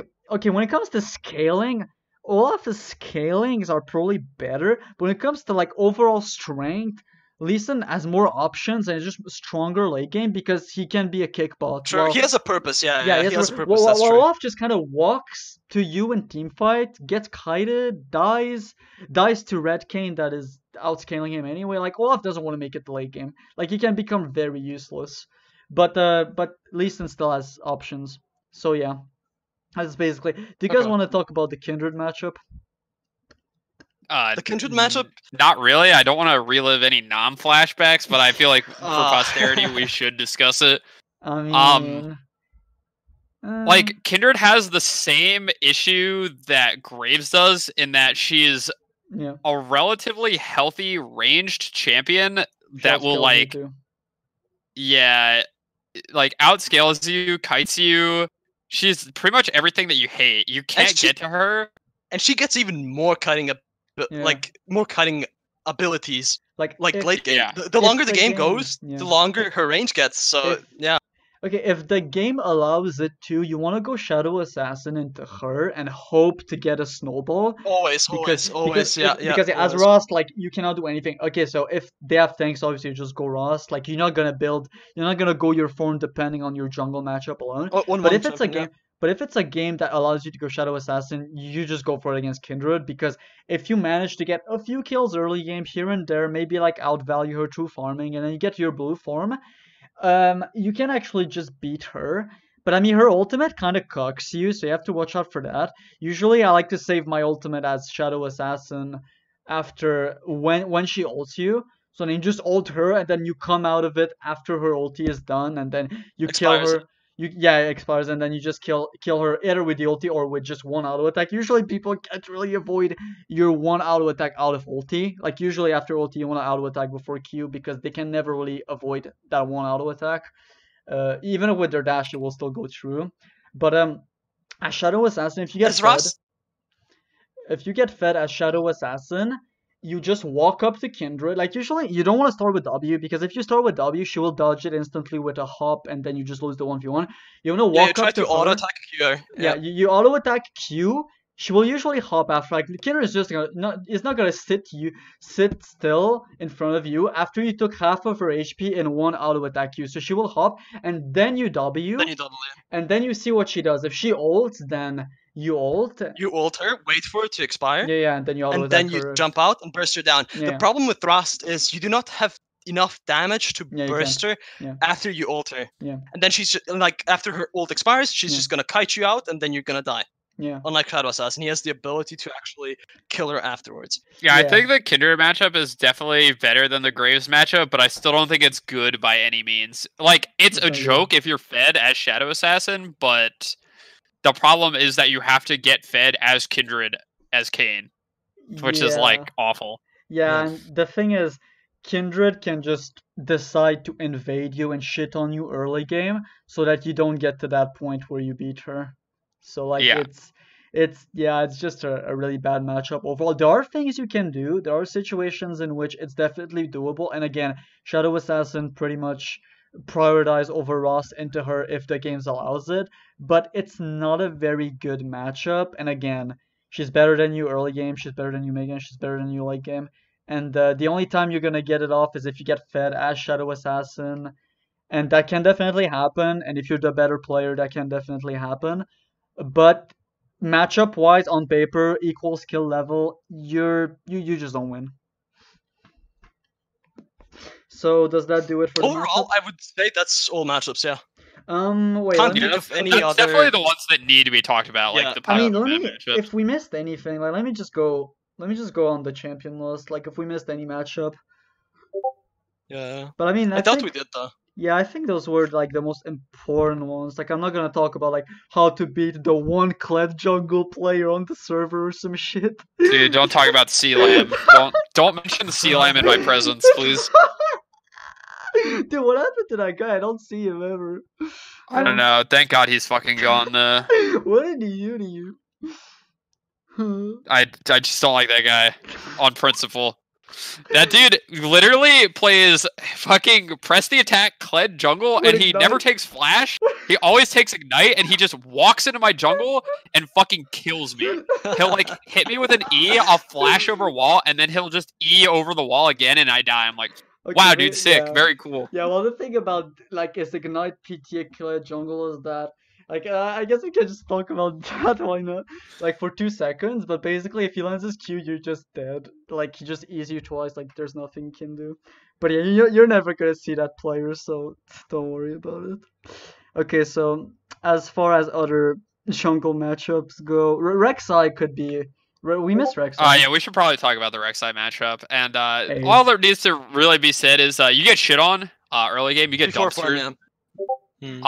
Post form, it really depends, in my opinion, on what rune they have. Sort of, I guess, like contrary to what people would think, I don't think that Conquer Rek'Sai beats Rhaast. Okay, but yeah, Halo Blade does. Yep. I think Hail Blades Rek'Sai can beat you. Shits on you. Yeah, because you get bursted before like, especially she can if actually kill you. Yeah, because that's the thing, is that Halo Blades Rek'Sai, like Rek'Sai, even with Conqueror, she's not gonna win the long trade into a red Kayn. That never fucking happens. Yeah, but she can just kill. But she can just kill you while you're fucking knocked up if she has Hail of Blades and a little bit of a lead. So that's the problem. Yeah, you'll get knocked up, 3 autos, bam, bam, bam, true damage, like You're max dead. true damage E and ult. You're done, dude. You're dead. Yep. Yeah, like, that's it. The one thing that can happen is like, this is in very specific matchups. If you put distance between you and her after she ults, and as she's flying out of the ground, you can actually ult her to dodge the damage. I actually ulted her once before she even started the animation. I ulted her as she was casting it, and then when she went underground, I was actually still inside of her. Yeah, you're still inside her, and then she comes out and doesn't damage you. So, like, there is counterplay of the matchup, but you just concede pretty much everything early game action time. Yeah. But you outscale her, so it's not as bad. And also, she's not as mobile as like the likes of Elise, or like she doesn't have the chase potential that Olaf would have. So like as long as you don't get knocked up by her, you should mostly be able to evade her. Like you have your Q, you have your E. Like most of the time you can avoid Rek'Sai, but you probably have to concede. Like if you don't have Prio in your lane and she invades you, you'll probably have to concede some stuff. Also against Rek'Sai, red specific, you can just time your W so that when she comes to knock you up, like she just walks up to you and knocks you up, you can just W her so that both knockups register at the same time. Yeah. And Rek'Sai gets much better of an advantage, especially if she has Hail of Blades. She gets a bigger advantage with the knockup duration than you do. So trading knockup durations is actually really good against Rek'Sai, and especially if she has Hail of Blades, and then you just kind of beat her. But yeah, overall, again, you're playing Kayn. Most of your matchups are going to be shit. But Rek'Sai isn't the worst. Like it's evadable, and you outscale her, and it's not that bad. Yeah, like you can easily run away from her. Exactly. Yeah, exactly. If she jumps on you, you can easily run away from her. Unlike and a you have, champion and you have like outplay potential. Lee Yeah, and like you have Rengar or something like that. Yeah, you have outplay potential against her. Actually, we have a lot more matchups to go to. But yeah, that's basically Rek'Sai. Like it's just another one of those early game junglers, but you are able to do more things because of your evasiveness. But so I want to talk about the Karthus matchup.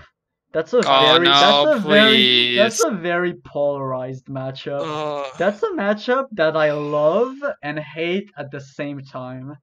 I Like it's hate him when he gets Sonya's period, man. yeah, well that's the thing, right? Is that I love that matchup, but I hate that matchup at the same time because if I get a slight lead and get Shadow Assassin, I can just You remove can him abuse from him, yeah. yeah, you can just destroy him and even like you can actually win. Actually, it's hard because the 1v1 pre-form as far as the 1v1 goes pre-form, you can beat him if you dodge some of his Qs, but it's really 50-50. Yeah. Like Yeah. basically you need to help you need to My be healthier problem than him. is that I think that you do beat him pre-form, Yeah, you but do. the issue is like, even if you kill him, if you had to like all in him and flash everything, he's he can almost kill you. always going to just kill you too. Afterwards, And yeah. and a Yeah. kill on Karthus is way Way better. better than a kill on Kayn. Yeah, Like yeah, it's kind of a skill matchup, but it's the hard. problem with Karthus is that he scales harder than any jungler in the game, clears faster than any jungler in the game, True. has just as much objective like taking ability as any of the other meta junglers. Yeah. Like my issue with Karthus really stems from the fact that Karthus was designed as a lane champion with very like inherent weaknesses that are very obvious and easy to exploit. And then if you put him in the jungle and those you give him weaknesses are Hunter's removed. Talisman, Yeah. all of Yeah. those weaknesses go away, and you Yeah. just have this like fucking monster, like- this absolute demon of a champion. Yeah, like his only Ugh. weaknesses is I guess getting invaded Mobility. early, but Yeah. again, it's a 50-50 trade against Karthus, and he has a very healthy clear if he's good. Now, shitty Karthus players are actually gonna end their full clear with really low HP, but if they actually know how to kite their camps, which is actually the case in high elo, but in lower elos, you could probably Just don't ban abuse- Karthus in low elo. In low elo, just only ban Master Yi. Yeah, Master Yi or yeah. Udyr, potentially. Yeah, like Karthus is actually requires a baseline. Like as dumb as it sounds, like haha press R memes, Karthus requires a baseline of skill to be able to play him in the jungle. Otherwise, you will be like low, like very low HP on your clears. You will get abused and shit. Like it requires a baseline of skill. So in lower elos, I wouldn't worry about Karthus really. Like you should just shit on him with Shadow Assassin really easily. In higher elos though, it's hard because he will just rush Zhonya's and fuck you up. Like it's a bad matchup, but it's not ban worthy because there are things you can do. You can get fed a Shadow Assassin. You can get to that point of removing it from the game. I would say it's a team difference. I Yeah, would it's say a- it's a team yeah. difference against Karthus. Yeah. Yeah, it's also like I if- want to like, say if your it's a team difference, okay, but if your like, team gives ultis to Karthus, that's also a thing. Yeah. yeah, the problem is that Karthus is such a binary champion. He Yeah. literally just wants to do the same thing every game with no variance, and like. Yeah. If he No, gets point. to do that uninterrupted, which we are really bad at disrupting because we're Oh. such like we have Yeah, we such only a need. weak early We game. can only do it with Rhaast. Yeah. Yeah, like Hmm. if we just let him power farm the whole game, he wins 100% of the time. Yeah. And we're not Elise, we're not Rek'Sai, we're not Lee Sin. Yeah. We don't have the tools to stop this doing Okay, what he wants to do alone. You can try to like outvalue him by ganking a lot of lanes. Like you're ganking, but even then, Karthus's ganks are better than yours regardless. Like Karthus ganks are actually way better than people think because the threat of his Q make people just go like just wiggle instead of walking straight to. Because if they walk straight to the tower, they just die to like Q. So they have to wiggle. So then they actually get kind of CC'd by the fact that they can't walk straight. So like Karthus Yeah. ganks are actually really hard to avoid. So even when it comes to ganking, it's really hard. But yeah, I like. think you should always try to counter jungle, to counter gank Yeah, Karthus. okay. If you're able to counter gank Karthus, you kill him really fast because he's really squishy Yeah. early game. But yeah, as usually the playstyle that you want to go for against Karthus, again, if you AFK farm against Karthus, you don't win. You don't win. Even if you're the same CS level as Karthus, you don't fucking win. It's fucking Karthus, right?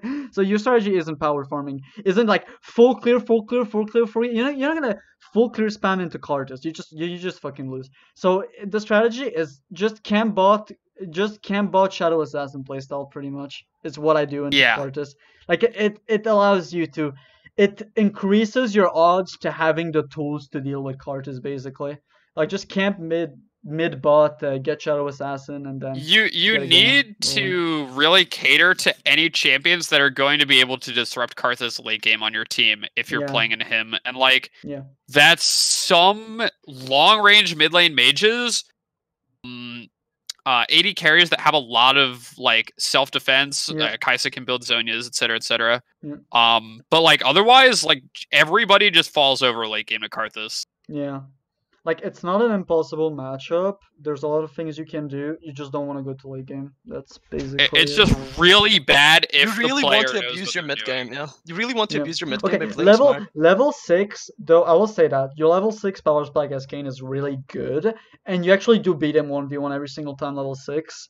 Level 6 until he gets first item after Runic Echoes, I think you do beat him level 6 with your ulti, because it allows I you would to say dodge. so. It allows you to dodge one of his Qs, and then he doesn't know where you come out, and it just gives you a huge lead, a huge lead in the 1v1.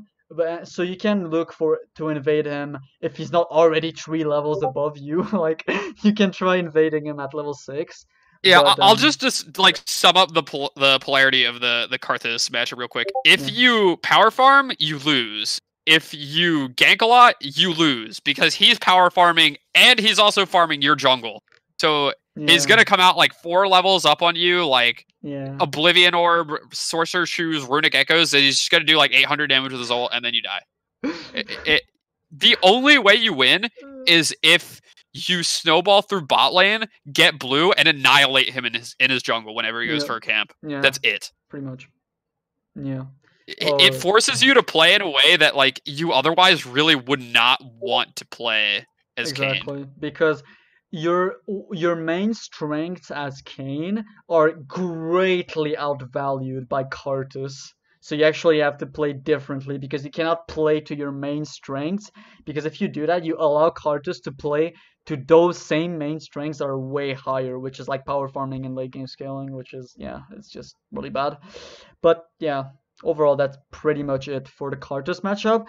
Let's talk about the Shaco matchup. That's a funny one. I think it's easy. Yeah, it's fucking If easy you, as shit. yeah, it's so easy, man, to be Like, honest. there's If you this- go Rast, you beat him. If you go Shadow Assassin, you beat him. Yeah, like, You there's can this- The Of only course. problem I have with Shaco is AP Shaco, and that's like you just like if he's a smart player, you can't kill him, yeah. but he is never any threat to you. Ever. Yeah, that's the Yeah, thing. Is that never. Shaco is For kind of sure, like never. that treat that you get once in a while, right? Like, it's just such an easy matchup. Basically, you beat him 1v1 pretty much every stage of your game. At level 6, though, I'm not sure. At level 6, I don't think you can kill him. At level 6, base v base, you don't beat him, but Yeah. Once you get your when form, you you definitely farm, beat him. Once yeah, hit you your- shit on once that you hit the champion. form- Yeah, basically, level 6 to form, he wins. Form, you win, basically. But pre-6, the only way he beats you is if he gets a really good box, but then the trick is just to smite the box. You just smite the box Yeah. as he places it, and Yeah. then he just has to Q away. But if he Q'd to get into you, he basically dies because it doesn't take flash. Like, it's a really free matchup. Like, I know I'm friends with like a lot of Shaco one tricks, and there's this one that I run a lot into solo queue. Like, Mike, have you ever played against Revive? Yeah. Yeah, like, that's one of my Shaco one tricks friends, and I've never lost into him. Like, it's like every single time I play against him, it's the stupidest game ever, and I just win all the time. Like, The only time I lose to Shaco one tricks is like it's not. And again, we'll It's say to this your for a lot of team. matchups. Not losing to Shaco, it's your team Yeah. like shoves up into a level 3 gank that we all know is coming. It's super obvious, and they die. Shaco gets a double kill. I'm like, well, yeah. sick. Yeah, you don't like Shaco, even though he's really weak into you, and it's pretty much a free matchup. If he gets ahead, his snowballing is kind of crazy. So you do want to actually like be tracking him. And Shaco, usually you should, if you're familiar with the matchup, you should know what Shaco wants to do. It's a very specific playstyle, but like basically you should know You know where what I he would starts. risk against the Shaco? You know What? what I would risk against the Shaco, actually? If he starts red, he's gonna solo it, right? With 3 boxes. Oh, you want to do a cane cheese? No, Yeah, what he'll do.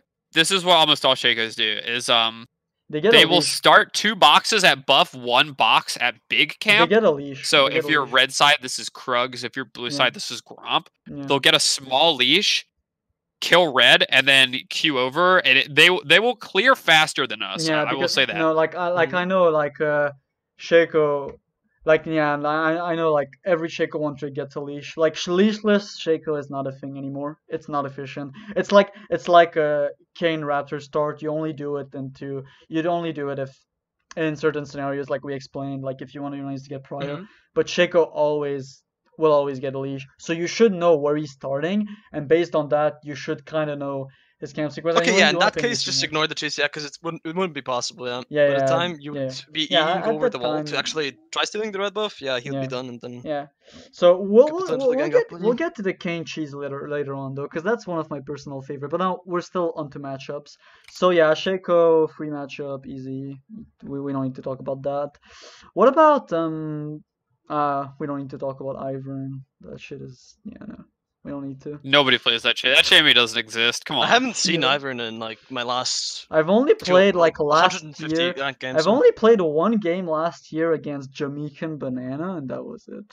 He doesn't even. He's support man now. He doesn't even play Ivern anymore. Yeah, he doesn't even play Ivern anymore. Nocturne jungle is a dead champion.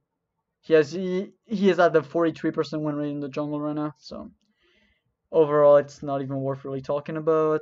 Anyway, it's not really that hard of a matchup because he's looking to farm and then apply pressure after 6, but you get much more value out of farming, and then he just becomes useless again. It's just a really easy matchup, and then you just shit on him with both forms really easily. You just want to ult him when he's fearing you, so that you use the fear. You spend the fear duration inside him, so then you're just chilling. Yeah. Also, try the thing that you can do with spell shield champions. This is sort of more of just a general mechanics thing, but applies now when we're talking about the Nocturne matchup as well. Is as either form, you'll want to put your W down on the ground, and if they're smart, they're going to try and spell shield it, right? Because your W is it's your 70% slow. It's very threatening to get hit by, and then as they spell shield, you smite their spell shield away. Yeah. Oh yeah. Yeah, that's really good. But that pretty much sums it up with the Nocturne matchup. Amumu, we're not gonna talk about. Amumu is so free, Amumu is free. You beat him at every stage of the game. You clear his game. You do whatever the fuck you want. You can dodge his ultimate as well. Do we need to talk about Udyr? Udyr is simple. He shits on you early game, then he becomes totally just avoid him. Yeah, you can. I think you just avoid Udyr. Yeah, you ignore him, man. Yeah, he doesn't even chase you. Olaf throws an axe at you, so then you're slowed, so then you're in combat, so you can't E, so you can't use a long E, and then he just runs you down. And then it's really hard to kind of get around him. Same for Lee Sin, but Udyr can never really interact with you if you just. He has to flash on you. He has to flash on you. He literally has to flash on you to kill you. And even if he flashes on you, you have to be low HP. Otherwise, you Q over the wall, you E over the wall, you Q away, then E over the wall. There's so many things you can do. Udyr is garbage tier champion, needs a rework. You never lose to him. Is there any more important matchup that we missed? Trundle's pretty popular right now. Trundle is easy. I just general Trundle stuff. Don't try and fight him. He's a really, really potent duelist. Be careful ulting at super low HP because his ult can technically kill you in ult because it's a drain. Yeah. Ignore him as blue. Dumpster him as red. You just take red smite into him, preferably. Yeah. Yeah, you just take red smite into him, and it's pretty much it's not that hard of a match. He can't invade you, really. I mean, he can, but he can never kill you because if he pillars into you, you just go through the pillar and then through the wall next to it. It's because you're not in combat if he pillars you. You're only in combat if you take damage. So you just go through it even if you're slow. It doesn't matter. You avoid him really easily. It's pretty much an easy matchup. Evelynn. Yeah. Evelynn is kind of interesting. I feel it's 50-50. In my opinion, opinion, you have to ult her before she ults you. I think it's 50-50. I think.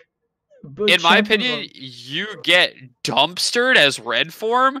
But it's 50-50. That might be an unpopular opinion. As Rhaast, I think. As Rhaast, you get one shot. If she gets a charm on you and she has a little bit of a lead, you get one shot as Rhaast. So I agree. Like, what happens when you play Rast? You come up to her, you duel her. She gets you low, you always want to ult before she ults you. If she ults you first, you're not going to be able to engage on her again. She's either going to run away, The problem from or you're Evelynn, just going to die. the problem with Evelynn is that, like, as Rast, and just Whenever- the way that Evelynn, like, cuts through tanks, like, and bruisers by extension, if she gets the jump on you, you're dead. There really isn't anything we could do. If you have treads, you can actually survive if you smite ult, but you need 50% tenacity. Yeah. Like, just the 30 from Legend tenacity isn't going to cut it. As Shadow Assassin, it is 100% dependent on who gets the jump on who. If you get the jump on her, you annihilate her, because if you ult, after she ults, you follow her and then just pop out and kill her. Yeah. And if she gets the jump on you and you get charmed, like, you're just you dead. can die. You can live. Yeah. It's as for, like, just general preform stuff, you beat her. she literally is not, like, we joke about how Kayn isn't a champion until Evelynn straight up is a minion until she gets level 6. That champion doesn't do anything. Yeah, like, you can actually invade her. It's one of the few matches that you can actually walk into her jungle and look to kill her, literally. Like, she cannot do anything to you. Like, pre-6. Like, it's really, really, really easy. Like, I would say it's a 50-50 matchup in the grand scheme of things. Pre-6, try to abuse her, because you have that edge over her, and you can actually just make up for the loss of farm by farming, like, her camps even. Like, it's really free. After 6, though, it becomes kind of a 50-50 gamble. If you go red, you're unfavored against her, but favored against her team, since her team is what made you go red. So you want to play more around, like, team focused. And if it's a game where you can blue, then you can kind of look for it. The Edge of Night is really important into Evelynn, obviously. Like, you want to I go would Edge of agree. Night. Yeah, Edge of Even- Night is even essential. even second item, like, even just skipping Youmu's and getting a second item would be a must into Evelynn. Like, it allows you to get a better edge on her, and it also allows you to pretty much be immune to, like, her her charm Q, like, basically her trying to do her thing. So she would only Yeah, her really... opener. That she wants to Yeah, exactly. You get immune to her opening, basically. But yeah, the Evelynn matchup is pretty easy. As far as late game goes, you are... Actually, I don't know. Is Shadow Assassin better late game than Evelynn? I don't think so. If No. she, Yeah, I don't think so. Definitely not. Yeah, I think And that's only because she's AP. Evelynn has threat on tanks, which is something that Shadow Assassin can never do. Yeah, that's actually a big one. And I think she also beats you in 1v1s as Shadow Assassin late game. Well, it really depends on who gets the drop on who, but, like, the reason why Devil's Evelynn is honest. so much better late game is that her W, like, annihilates things. it just takes away so much of your magic resistance. That too. It's insane. Yeah. Yeah, so generally, I think it's a 50-50 matchup, but you don't really... I mean, anyway, when you're playing Shadow Assassin, you don't want to get too late anyway, so just play proper Shadow Assassin, and you should be able to just win it mid-game, to be honest. Because if it's a game that allowed you to go Shadow Assassin, you have other targets to one-shot than Evelynn, and then again, just be better and win, XD. But as for E away when she charms you. E away when she charms you. yeah, just E into Yeah, the wall. if you see Charm go over your head, just, like, go in a wall and Yeah. just run. Yeah, exactly. Don't stay still in a wall though, because she can still like Q. Yeah, but she can yeah, still hit you yeah, with yeah. Q and wall. Yeah, but basically abuse her pre-6, and then Rast, you kind of get fucked and you want to play team-oriented, or like just basically try to ignore her. And if she charms you, then you want to ult. Shadow Assassin, you can get the edge on her if you want to play that game with her. Also really important against Evelynn. I'm glad that we didn't skip that. Use your E through walls to be able to spot her invis, because you can actually spot her invis by going through walls, and it shows that little indicator. It's really important against Evelynn. Yeah. Like it's We against can any actually spell. transition. Wait. What? We could actually transition into mechanics from this, Let's- because that's one of them actually. Yeah, it's one Thoughts? mechanic, but yeah, I think we went through pretty much every match. Like Nunu, I guess, is I mean, Nunu is kind of a free Nunu is matchup. doable nowadays. It's like, it's a Nunu is weaker doable Zac. nowadays. Okay, Yeah, it used as to be Rast, it's definitely it used doable. to be complete A's, but now it's like a weaker Zac, pretty much. I feel like Nunu is just a weaker Yeah. Zac that doesn't scale. Like, you just hard shit on him 1v1 at every stage of the game on equal footing. And unless you're Shadow Assassin, but if you're Shadow Assassin, The you only ignore thing him. he does better at you, I feel, is just his objective control because it's cute. Yeah. Like, you clear also went- faster. I think gank-wise, I mean, I guess his ganks are a little better, but even then, like, like, if you counter gank Nunu, you're pretty much, like, he's gonna proc after a shot, then you counter gank him, you're pretty much sure to win that 2v2. Unless they like burst down the target. Like, overall, it's a really free matchup that you beat at every stage of the game, especially if you go Rast. Like, Nunu used to be really AIDS, but nowadays it's a really easy matchup. Like, Mike, do you have anything to add to the Nunu matchup? Just hope that it's the same thing with every tank jungler. Like, you dumpster him because you're a tank killer. Like, obviously, except for the Zac matchup which we talked about. Yeah. So you dumpster him because you're designed to shred tanks, but like he has more gank power than you do early game. So if he like has 8 successful ganks by the time you get form, you just lose to your team. So yeah, that's how I feel about that. Yeah, but again, when giving like that general advice, obviously there's gonna be scenarios where every single advice is useless because like 8 ganks in a row you just lose. But in general, in the average, in general, you game, beat it's the free. champion. Yeah, like it's- you it's- hard shit. Yeah, like it's just free. Like, you have so many options. Like, the map is open to you. They can invade you. That's a big thing. They can't prevent you from playing your game. Like, early game junglers can actually prevent you from playing. They can prevent you from playing. You can actually prevent them from playing. You can counter jungle them. You can even kill them 1v1. They can't really contest crabs against you. Like, overall, everything. Like, I won't even go over like Sejuani or anything because it's pretty much the same shit for every tank jungler in a nutshell. So Ekko. Ekko. My team always loses to him, man. You beat him. That champion. I hate you beat him. You beat him early in duels, but it doesn't matter. He's just better than you. He is like the same thing as Evelynn, but he spikes so much harder. Yeah. He will actually just fucking destroy your team. Yeah. Like, that champion like, is just completely. He's actually my permaban right now. I think that you 1v1s you beat him as red, but the thing is that you can't kill him. Like, even if you beat him, have to go Spirit Visage third item. But that's the thing is that you beat him 1v1. Even if you're like ahead of Shadow Assassin, you could technically beat him 1v1, but like, you don't kill him. Like, he's just gonna run away. Yeah, he just runs away. He has his ulti. He has his passive that gives him 1 billion movement speed. Like, the scenarios. Insane shield and double. And he builds Zhonya's. He builds Zhonya's. So like, and Zhonya's. Like, he all has access those to everything. things combined makes it so that unless he's really trolling, or like you get to like CC lock him like your team or anything, he should never die to you, really. Unless he walks into a bush and you're playing Shadow Assassin and then you just one-shot him. Or you just bop. Yeah, like, that matchup is really bad, but I wouldn't really ban him because at the same time, like, if they have Ekko jungle, if they have an AP mid laner, like, they could go into an AP comp, and if you go like magic resistance or if you go like magic, because MR items are just like insanely valuable in Rast. If you go like that kind of build, you just straight up outvalue. You outscale them hard. I just outscale them really hard. So Ekko overall is really annoying, but he cannot prevent you from playing the game though. Like, early game. Yeah. Like, he cannot invade you. Like, he cannot like be annoying overall. You can get you can still get, like, you can still play your game, and you can still just beat a better player overall. Like, do smarter ganks, like do smart objectives, etc. Like, overall, he allows you to play the game. Unlike Olaf, which Olaf doesn't allow you to play the game, so like whatever you do is useless.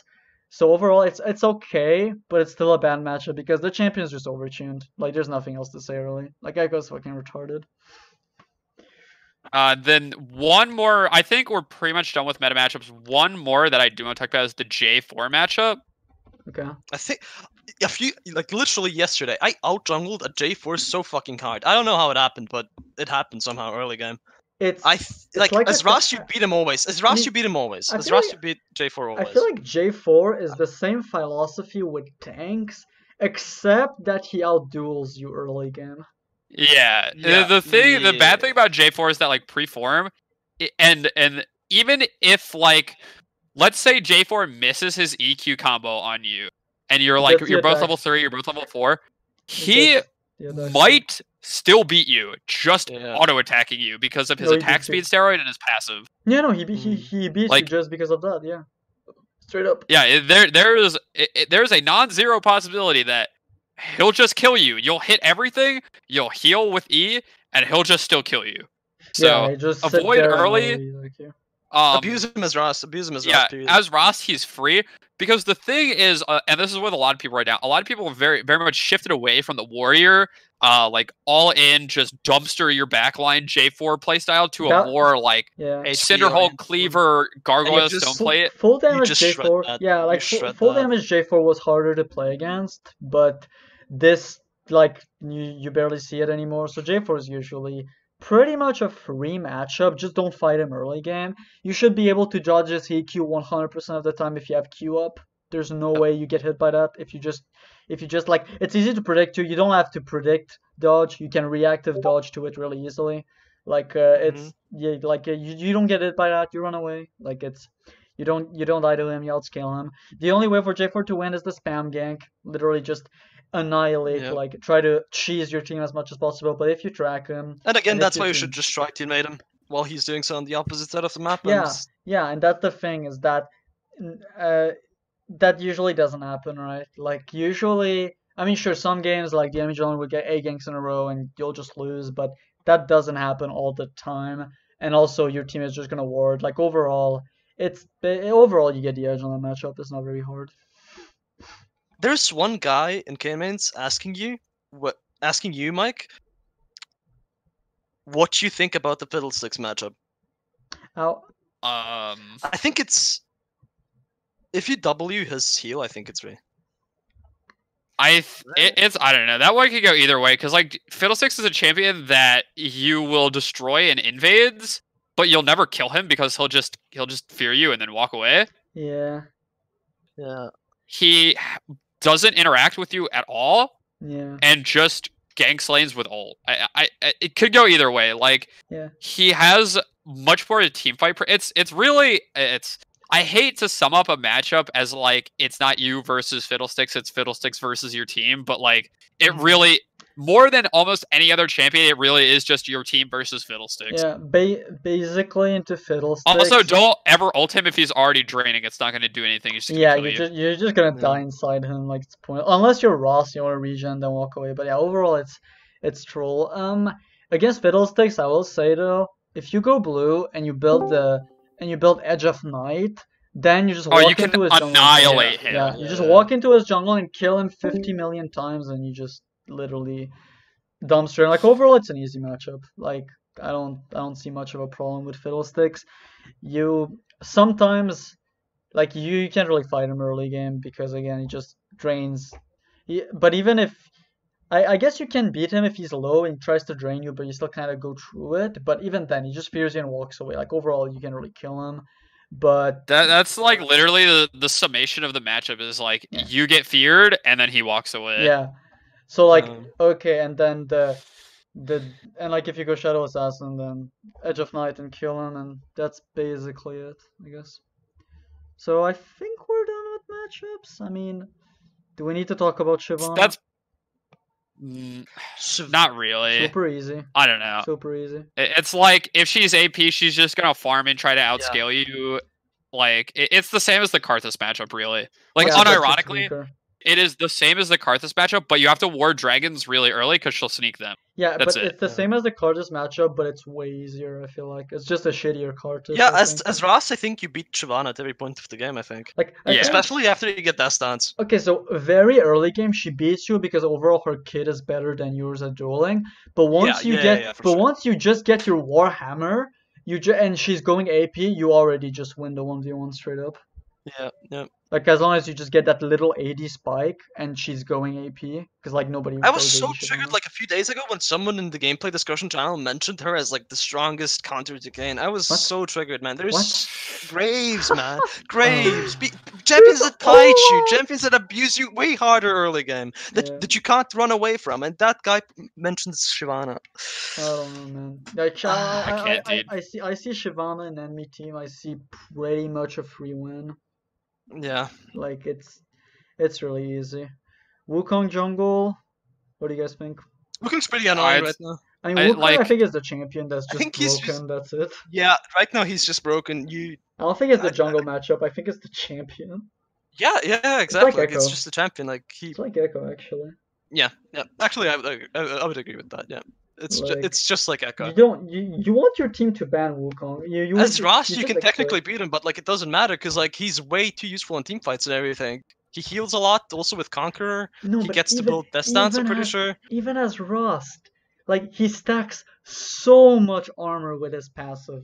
You will Yeah, literally not even kill It him. screws you, yeah. It screws you over. Because like as Rust, you shred through HP, and you can shred through Not some Not armor, armor, yeah. and you can shred through some armor with Black Cleaver. With Clay, but- yeah. But huge armor stackers like Wukong, like Graves, like but I mean Rammus is an easy fucking matchup. I don't even need to talk about that one. But even Rammus is pretty hard to kill when he has W up. When he doesn't have a W up, it's free. But like Wukong, I think mentioning Lord yeah, Dominic's right now is actually a good time. Lord Dominic's, Dominic's I again? build it on blue against like Zhonya's builders, but I can also build it on blue against like bruisers if I'm like really ahead. Like it's pretty much a cheese Yeah. item on blue. On red, I barely build it though. I build Very it against seldom. Rammus. It can be super fucking good Yeah. on red, but it has to be the perfect situation. Yeah, yeah. yeah. Like you basically have to be playing like into. I mean, if you're like a full AD comp, I think you have to get Lord Dominic's because Well, yeah, there's no Yeah, there's no conversation. there's no negotiating that. Like you have to Yeah. if you want to damage, but like otherwise it's like sometimes maybe, sometimes Yeah, not. Yeah, Yeah, also, yeah. Otherwise you just become a knockup bot basically. Like it's just dumb. But yeah, overall Lord Dominic's is kind of self-explanatory. You build it into insane amounts of armor, and like that's usually rare. Like the amount of armor required for you to build that item on Rhaast is massive, you know. But if that scenario occurs, then you're God, basically. That's basically that item. Since we want to go back to items a little bit, but yeah, on matchups, I think we should be good. Yeah, that's pretty much different Yeah. matchups. Let's move on to like just I guess if you guys want to talk about mechanics, there really isn't much for the champion, but there's a few things definitely. I think definitely mentioned the thing from earlier, which is the dot that you can spot out champions with. Exactly. If you don't have vision into whatever you're going, if you E through a wall and there's like a dot that appears like somewhere around the wall, Yeah, That- it's what you that's- see playing Yeah. against Kayn. That little dot that indicates that he's coming out of the wall. That only appears if there are there's someone champions nearby. nearby. yeah, Exactly. Yeah. that's a mechanic, and obviously Against stealth champions. you can against flash everyone. into walls with E and shit. You can do Yeah. everything inside a wall. Yeah, like If you E, if you you do press everything. if you press E and flash at the same time, but at the same time, like I usually just do it at the same time. You usually just flash into a wall, and that can get you out of a lot of situations. Like Yeah. that's a pretty good one to know. Also, I mean, Q tap into wall is pretty simple, right? Like Yeah, you Q- just- Yeah, to Q, extend Q your E. extend is pretty strong as well. I actually had a very good like opportunity to use it a few days ago. I was ganking bot lane from blue side. I was going down the wall beneath Dragon Pit, and my Q was like my E was just about to expire, and I would land in the tribush on that side, but I managed Okay. to like Q extend and that like still land in the lane, and I was able to like get a double kill. Oh yeah, Q extend. If that makes any sense. Yeah. Yeah, but also with Q extend, you want to be careful because you want to Q extend into a wall, but you want the first part of the dash to already get you into the wall, because if it doesn't, like when you Kayn Q and you do and the second Q animation goes through, you stand still for a split second, and that can Yeah. actually Yeah, you'll just and, face and, plant. and if you stand still in front of the wall before reaching it, then you just literally like You won't reach it, yeah. you don't make it through, like in scenarios in which you want to Q into the wall. But yeah, basically just be sure that the first part of the Q gets you into the wall. Now, a more important mechanic, I guess, is like auto attack, Q cancel. You can like auto attack and Q at the same time, and the damage will register like basically if you know that you've done this right when the damage number of your auto attack and of your Q combine, and that's like a really Yeah. efficient move, basically. It'll look like you had a really big part of your first Q. Exactly. So if you know a little more like your damage on Kayn, you'll be able to know when it's the case. Yeah, the specific frame data differs from skin to skin. Since I mostly use Odyssey, it's like right about when Kayn is about to hit the halfway point of swinging the scythe. Yeah. You can cancel into that. Yeah. Oh, there is actually, I guess I did want to talk about this. It's sort of a leftover from the W bug, if you guys remember the global W bug. Yeah. You can actually, it has almost no practical application. You could actually control the dash speed and distance of Kayn Q in a similar way. Since if you click to move on a spot, unlock your camera, and then slightly shift the mouse to where you want to Q to, and then Q, if it's like right in front of you, you will have a short instant Q. I did not know that, actually. Yeah, I was fucking around with it a couple days ago in practice tool. I've never used it. I can't ever see an instance in which I would want to use it. It's basically replicating wall cancel, but without a wall. Yeah. But like, if you're not wall canceling, then you typically just want the full movement of your Q anyway. So it's like it's sort of a non-factor, but I just wanted to as cool little fun trivia fact. Yeah. So. Yeah, interesting. But yeah, during your clears, try to wall cancel as much as possible because it saves time and yeah, you still get the same damage output. I mean, as far as combos go, like obviously try to weave in auto attacks before abilities. Always. Like obviously you wanna. Okay, so when it comes to ganking, and that's actually really important. It's basic, but it's really important. Save your W. Never fucking open with W. That's fucking cool. You wanna go through the wall, auto attack them, get an auto attack range, and then as they are walking away, you wanna Q so that you're queuing towards their escape route while hitting both parts of it. Like Kayn isn't the best ganker, so you want to be really actually efficient with your ganks to make them work. And then at the end, you want to W to like make them flash, or even if you're like next to them and you W, they flash and they still get hit by it, or some shit like that. Like you want to save your W until the crucial moment. Like there's no need to open with W. So that's basically all the mechanics. As far as combos go, I mean, Shadow Assassin base combo is just W auto Q. If you can't hit your first W, or if you're facing a Jhin and there's like no way they're gonna stand still and eat your W, then you wanna range, right? Yeah, you just wanna walk up to them, run up to them and proc Duskblade auto attack. You usually do this with Blue Smite. Actually, the way I do it is I walk to them, I Blue Smite them, then I auto attack them, then I WQ them in succession, and then if they don't have flash, they just die. And if they have flash, I ult them and I just repeat combo and they die basically.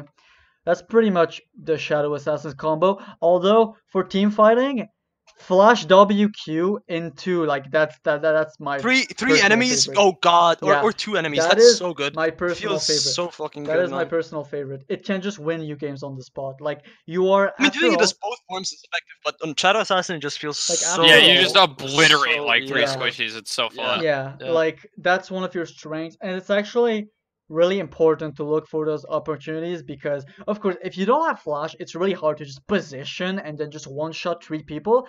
In lower elos you can, in higher elos nobody's gonna allow you to do that. But if you have flash, you get.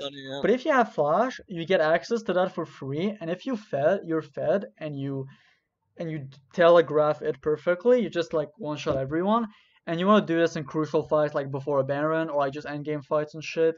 Like it's really powerful, and after all, you want to be using your AOE assassin tools, right? Like you're like you're one of the few assassins that get like consistent AOE burst damage. Because like I mean, if like ZQ isn't really considered like I think Talon, like I think only Talon matches that kind of. Not even really anymore though. Yeah, like, not even like Talon. Because his ult like doesn't massacre like multiple people anymore. Like that was the one thing that made Old Talon like really insane was you could just straight up annihilate a whole team with your Yeah, like the thing you can do with Talon is maybe like get 2 passive procs, and then I guess you kill 2 people. We need to be really fed to do that. But yeah, basically flash WQ into a team and then like instantly. You can either instantly ult a target that you've hit with it but isn't dead, or if you've just killed everyone, then you just blue smite or any other target. You want to keep blue smite up for fights. Actually, it's really important. But also be careful of that noob trap where you use blue smite for fights, but then you don't have it for Baron, right? Like be careful. Yeah, I do that a lot. I do that all the time. I do that all the fucking time. Like I may have lost games because I did not have smite because I used it as Shadow. I'm platinum. I definitely lost them because of it. Like, I am guilty of that. Yeah, like be careful about that. But if there's not like a huge objective threat or like whatever, like always have blue smite up for fights. Because anyway, you don't really need smite to clear camps as Kayn after you have your farm. Yeah, you should you should definitely consider blue smite as part of your rotation as opposed to like an objective secure, unless you're in like you have to get an objective. Like it allows you to get a free ultimate. Like that is literally like there's a reason why Kayn ultimate has the restriction of you need to hit them before you ult them, because otherwise that would be like I mean that would be really powerful, right? But that having blue smite up gets rid of that restriction, and it opens you up to so many like opportunities and like so many ways to play fights and win them. Like just have blue smite up. Like it's really good. Obviously, in the scenarios where you have to go red smite because you're playing red, but again, that blue smite thing is more valuable for Shadow Assassin than for Rhaast. It can be valuable for Rhaast too, but in the scenarios where you take red smite on Rhaast, it's usually it usually won't matter that much because you'll be facing more like duelist / tankier threats. But yeah, blue smite is really important. So, any other like champion specific mechanics or combos? Riot, if you're listening, please, God, please let me W flash, please, dude, come on. Yeah, I feel like why can Mordekaiser do it? Yeah, I don't know. I'm pissed. Oh, right. Let's mention the Mordekaiser ultimate thing that happens. If you ult Mordekaiser, like if you're ulted by Mordekaiser, and if you ult by the time his ult is almost over, and you don't jump out, your ult is gonna be useless. You get popped out, and you don't deal damage. You don't deal damage. You don't deal damage. You don't heal. Nothing happens. And it goes on cooldown. Yeah, it's really awful. So like, do you guys also sometimes get that Kayn bug where you apparently use your ultimate, but it's still displayed as a non-cooldown? You don't have a cooldown on it. Yep. Exactly. God, that's so fucking annoying. That happens when I ult, but my ally kills the target as soon as I ult. Yeah, same. So so for 1 second, I think that did Riot actually make it so that when I ult as Kayn, but the ult gets insta-cancel, do I actually get it back? No, it's just a visual bug. Company still sucks. Yeah, just like advice, always, if you ult and your target gets killed, always check the cooldown of your ultimate. Like ping your cooldown, basically. Yeah, ping your cooldown. In general, and like for visual cooldown bugs, because it's not the only one, just ping the spell, and it will tell you the actual cooldown. Also, same for like ultimate displays of your teammates. Sometimes that shit is bugged as well with Yorick ult too. With Yorick ult especially, and like other stuff.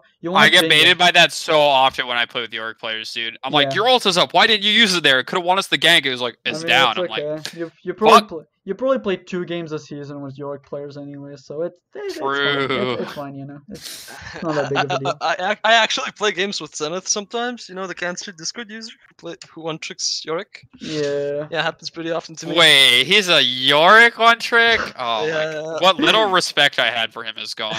He picked I like mean, Diamond I one used last season or something. Dude, before Kayn, I actually used to main Yorick. Dude, I don't know if we can be friends in that. Oh my god.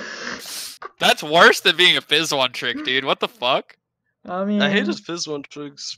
I used to be They're a so Fizz one good, to trick be before honest. that. That's But- yeah, I hate Fizz one tricks too, dude. Don't worry. Dude, Yeah. I love having them on my team though. They always do well. Yeah, it's just snowballs so hard. Anyway, Yeah. digressing. I guess we'll just move on to the last section now, which is just like general team fighting tips. General team Shadow fighting Assassin, you tips. always flank. Shadow Assassin, you Yeah. always flank. There's like, I don't think you ever want to frontline as Shadow Assassin. It's really No, typically you'll want to let your team engage for you, and you only want to engage if you know that you can just instantly just fucking clap somebody immediately. Yeah. So basically, as Shadow Assassin, also, if you're in that mid-game phase, try to pick off side laners because the ADC is always going to try to catch side lane farm, and you can fucking like just travel the map in 1 second and just go one-shot them.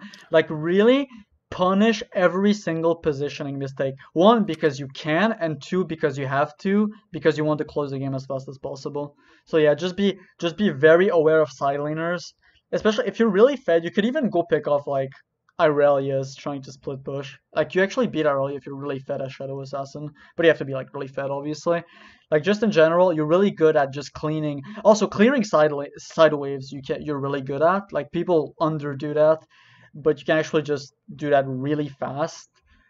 Like clearing the side waves is there's like a side wave building up. Like you want to build up a split push or some shit. Like you can clear side waves as Yeah, well. definitely. But as far as team fighting goes, yeah, just pretty much you just go for the back line.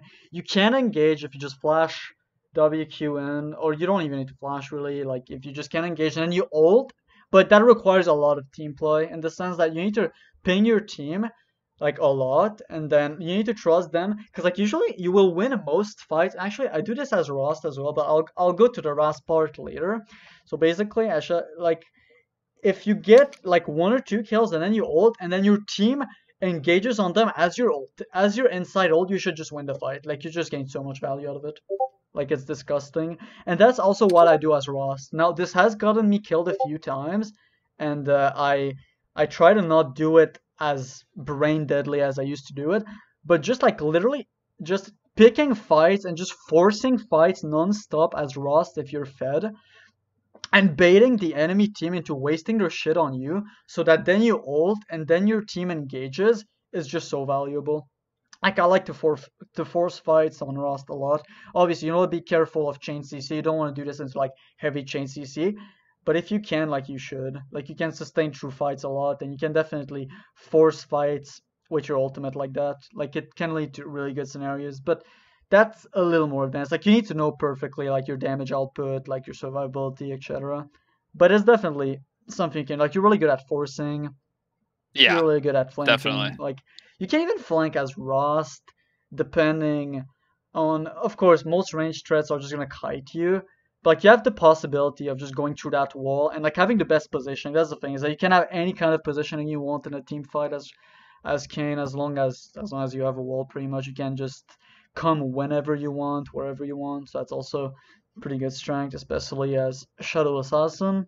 But yeah, overall, team fighting is one of Kayn's strengths, definitely, and you should look for those 5-man knockups, obviously, as Rhaast. What I like to do is to ult, and then as I'm ulting, I'm already thinking of how to line up my knockup. Like, that's a huge one.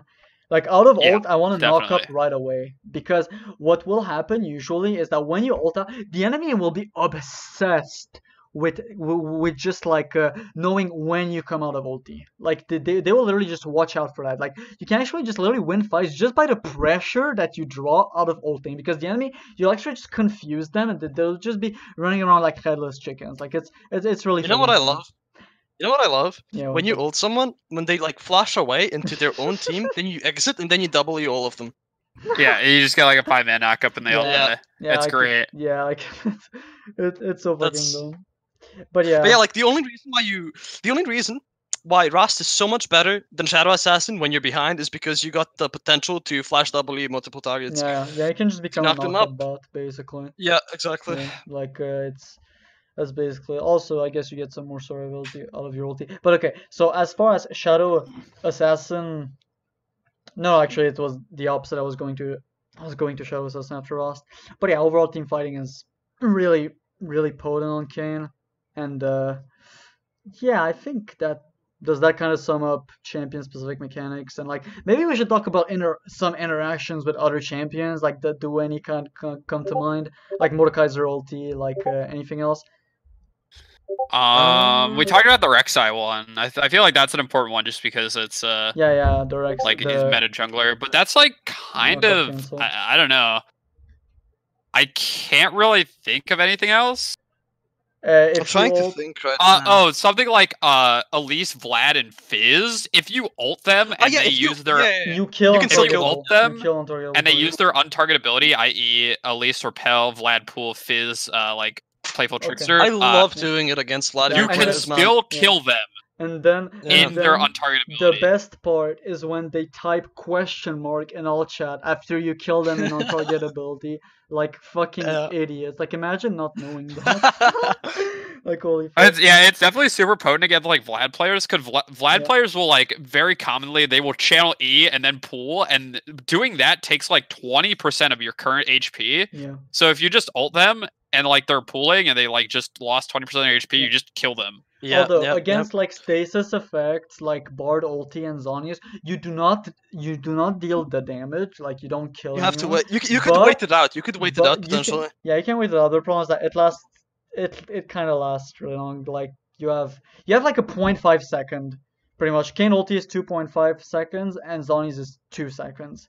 So you have a 0.5 second range on it.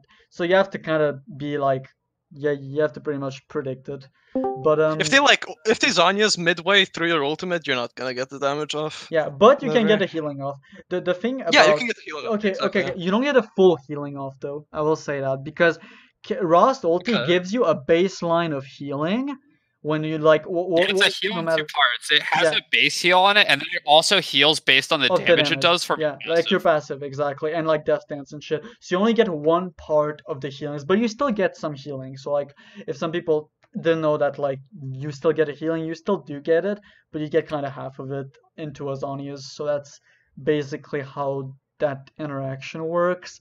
Poppy cancels your Q, and that's fucking 8. I fucking hate that champion. Yeah, that champion is but she doesn't cancel your ulti. She doesn't cancel your ulti. So another really, I guess if we're talking just like other champion specific things, let's talk about Cassiopeia. Oh my! You can't ulti. You can't ulti. Okay, so Poppy W, you can ulti out of it, but you cannot ulti out of Cassio W, and that is so obnoxious. So Cassiopeia W Miasma prevents you from using 3 of your abilities. You cannot Q, you cannot E, and you cannot ult. You don't have a kit. Like you're not a champion. So be very careful of that. This also goes for Singed's grounding effect as well, but those are the only 2 grounding effects in the game. Yeah. Yeah, but Cassio W is like even worse. Like it's terrible. I hate that champion. Yeah, like Cassio would be like an off jungle ban that I would really consider, honestly. Yeah, if I'm like not banning a jungler, I am 100% guaranteed I'm banning Cassiopeia that game. Like if we're talking more like general Kayn champion interactions, like Cassio's pain in the ass, like Jesus fuck.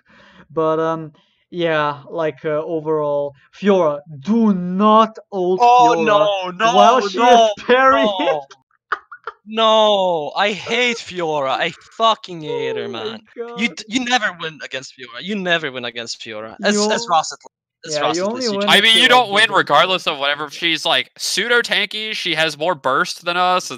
She builds anti-heal. Yeah. It's not fun. Yeah, like the only way you win is like she doesn't have parry, but Yeah, no, it's just Yeah. even if she does like it's just really. Also, just consider if she parries your ultimate, it doesn't just go on a You're 3-second cooldown. It just completely. Yeah, you goes just on, don't you're get dead. your roll. Yeah, you Yeah. basically just stand It's pretty there. sick. Yeah, you basically yeah, it's fucking epic when it happens. That's You so stand there, annoying. you stand there, like your champion had a fucking stroke, and your ultimate goes on cooldown. Yeah. Like it's fucking beautiful. I would Man. ban Fiora over Cassiopeia, I'm not gonna lie. Nah, I think I that's like it's. You could definitely make an argument for it, but like, there's nothing that triggers me as much as like Miasma. I get ulted and then she throws down W, and then I just see the fucking twin fangs flying out, and I'm just like, and I'm like struggling, like moving at like 200 movement speed to get off this fucking poison. I'm finally off, and then I die. yeah, it's That's just awful. I beautiful. hate it. At least we get to bully Vladimir players, though. At least we get to bully those guys. That's 'cause, true. like, We do dumpster Vlad players. Yeah. Like really hard. I love to see people like complaining about Vladimir, and then you can just laugh and Rust or Shadow Assassin even. Like, Yeah. If you do Yeah. Shadow Assassin, you have to like he can't hit level 16 because then you just lose. You just get like, one-shotted. Shadow Yeah, Assassin thinks, basically, Shadow Assassin how thinks, it, but the yeah, rest, how it you happens beat is them that anyways. if Vlad hits 16 and you're playing Shadow Assassin, what will happen is that you will die inside your ulti to his ulti. It's essentially it. Like, it's really annoying. But, yeah. Champion-specific mechanics, like any other interactions that are worth mentioning that are, like, really, really annoying or whatever? Honestly, not that I can think of off I mean, off the top of my okay, I have head. the champion I'm list. trying to think. Okay, I just have the champion list in front of me. So we did the jungle champs, so I guess I'll just keep going. Silas Kayn ulti interaction. There's not much to say about that. It's pretty obvious what happens. Oh yeah, you can kill Yumi if you alter, just like Vladimir and all that. Yeah. You can kill Yumi if you alter before she binds. Yep, that's true. Obviously, yeah, I think that's again, obviously again against Dash champions like Zed or whatever, just W backwards when they dash. That's pretty common. Oh, also, dude, I fucking love playing against LeBlanc when I play Shadow Assassin. You dumpster her so hard if you play well. Oh yeah. Because you can cover like the whole W thing, like where she is and where she lands, and then you just like one shot her. Like it's so fun. But it's kind of a trickier one because she can definitely fuck you over. But like it's a fun skill matchup when you pull it off. Yeah. As far as champ interactions, I think we're good to go. I think we already talked about team fighting a little as well. Yeah, we talked about team fighting. We could transition into actually the questions from the server. Yeah, to be honest, we could just at this end. point. Yeah, we could just end the. All right, yeah, we'll wrap it up then. Yeah, why not? So let's open that, I guess. All right. So first guy, opinions on this matchup sheet, ignoring the outdated stuff like old fill matchup, etc. Do we open the sheet and just go over each champion? Or do we is just that ignore the the question completely? Is that the one that Skullstab did? Yeah, it's from Skullstab. Yeah, yep. Super outdated. I would not follow it. I personally would like to write a more updated one, but it would be finding the time right now. So okay, yeah. I think it's also necessary because we like pretty much addressed all jungle matchups earlier. Yeah, but it would be nice to have an updated sheet that anybody can consult, and we could do that in the future. But like, yeah, no, basically all you need to know is that sheet is giga outdated. It even talks about like old runes. Like I think that was made when like Old Conqueror, Old Dark Harvest. It was Old Dark Harvest, yeah. Yeah, so basically just ignore that sheet, and we should probably remove it from pins as well. We'll do that later though. Yeah. Also Kayn resources. Yeah. Yeah. So second question: Is it objectively worse to pass from red to Raptors to the two small wolves to blue buff, and then gank one of the lanes before 3 minutes, and then go back down to Skull, rather than clean red side then blue then Skull? Yeah, that doesn't make any sense. That's awful. Don't do that. Yeah, like that what, shit is a meme. Like why would you even like clear the two small wolves? There's not any thought process. It doesn't give you a good level spike. It doesn't do anything for you. Like it just doesn't make any sense. Like you basically full clear. You just get your level 4 into the crowd. Like that's what you want to do most games. Sometimes you can transition gank mid, or like gank bot if you got flashes level 1, but that's about it. Like there's very little variation when it comes to first clear. All right, what's the Let's do idea? turn based. So Okay, so like yeah, so like Mike now, yeah. yeah. All Mike. right, where are we at? Let's see. What What is the ideal path? pathing? We answered that. Yeah, we just Best basically tip to answered that. climb out of low elo with Kayn. Play around winning lanes. I know that you can't really trust your teammates in low elo, but if you're playing around winning matchups, you're just like you can just take the kills from your ganks because as Kayn, you can't really like preform. You almost can't make anything happen yourself. You Yeah, need your good team. point. So if you play around lanes that are just inherently easier to gank, you are going to get ahead as well as your teammates.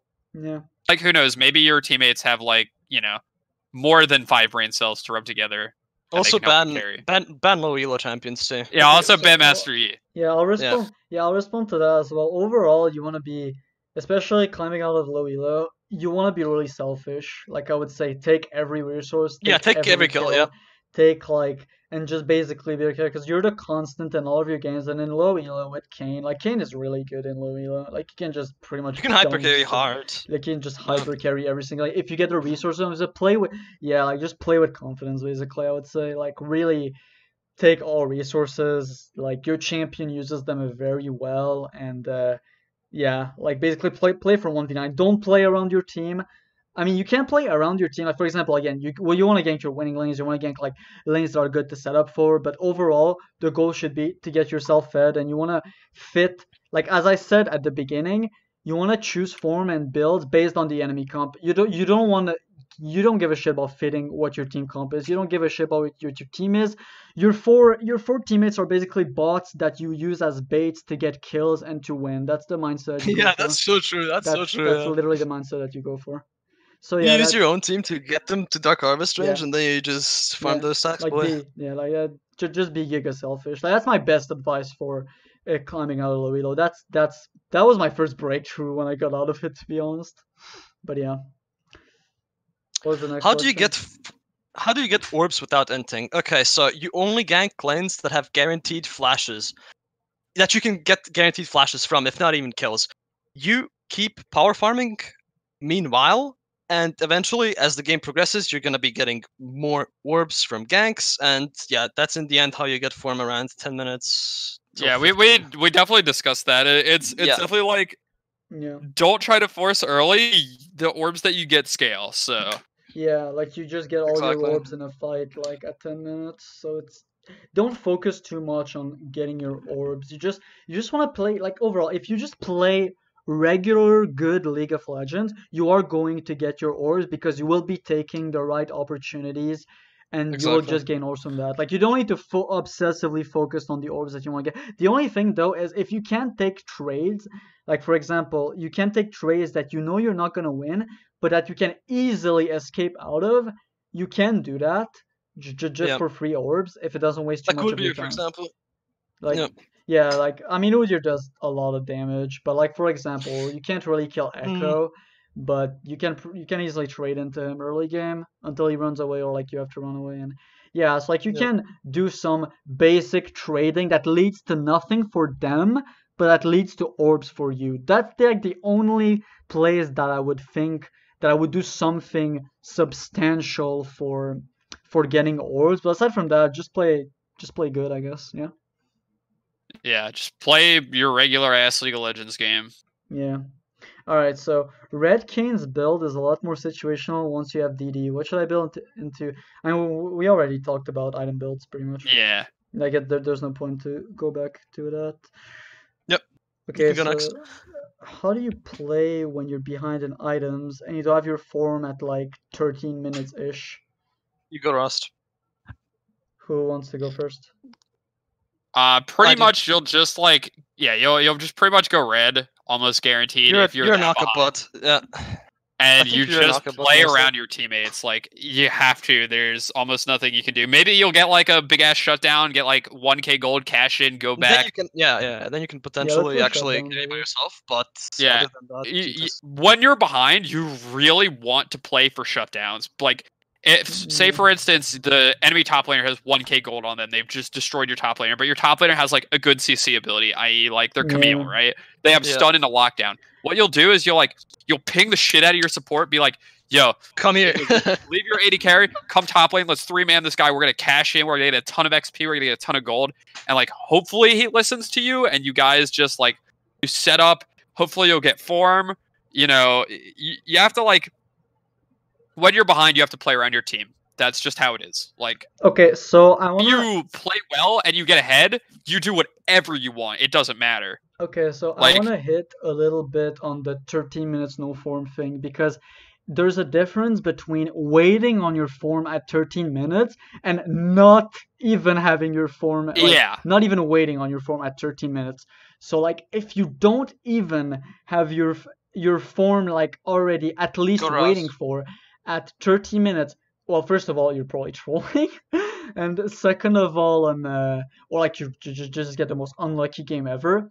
But basically, yeah, like the game is already over. Like if you are this behind and you don't have form, you're not even waiting on form at 13 minutes. It's really bad. Obviously, you just go Rhaast, right? Like you just really want to end to get your last orbs. Like you just really have to do that at that point.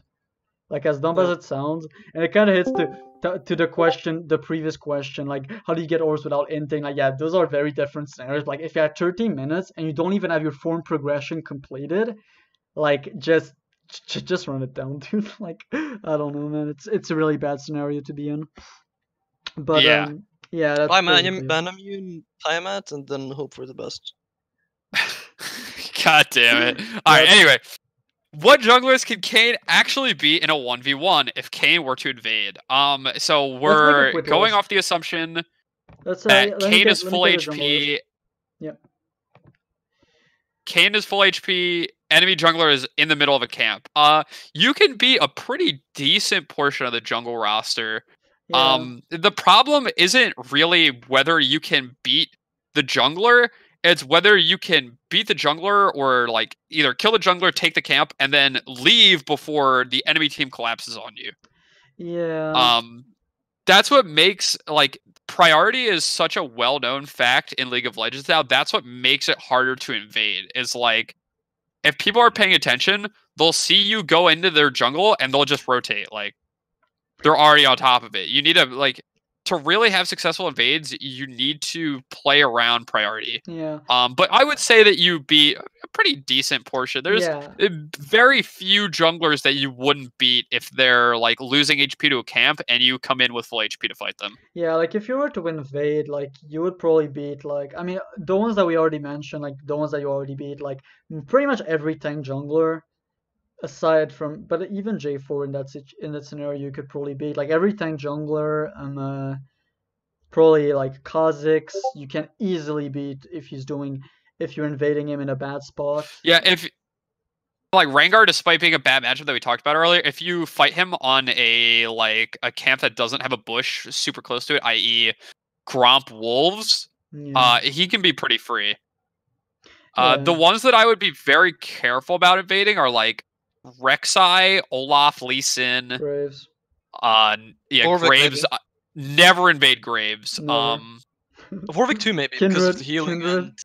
And Warwick can turn on you a lot too. Warwick actually wants to be at low HP when he fights you. So. Yeah, exactly. Just like Olaf. Actually, no, Olaf like not. But never invade Olaf. Holy shit.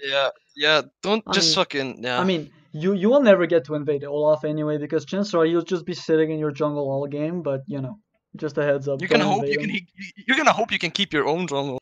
Yeah, so like, don't even think about invading him, bro. Like, fuck that shit.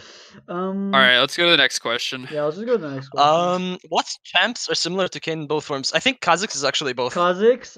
Yeah, actually, if you go fully tell he's just Kha'Zix, a better version of both forms, not gonna lie.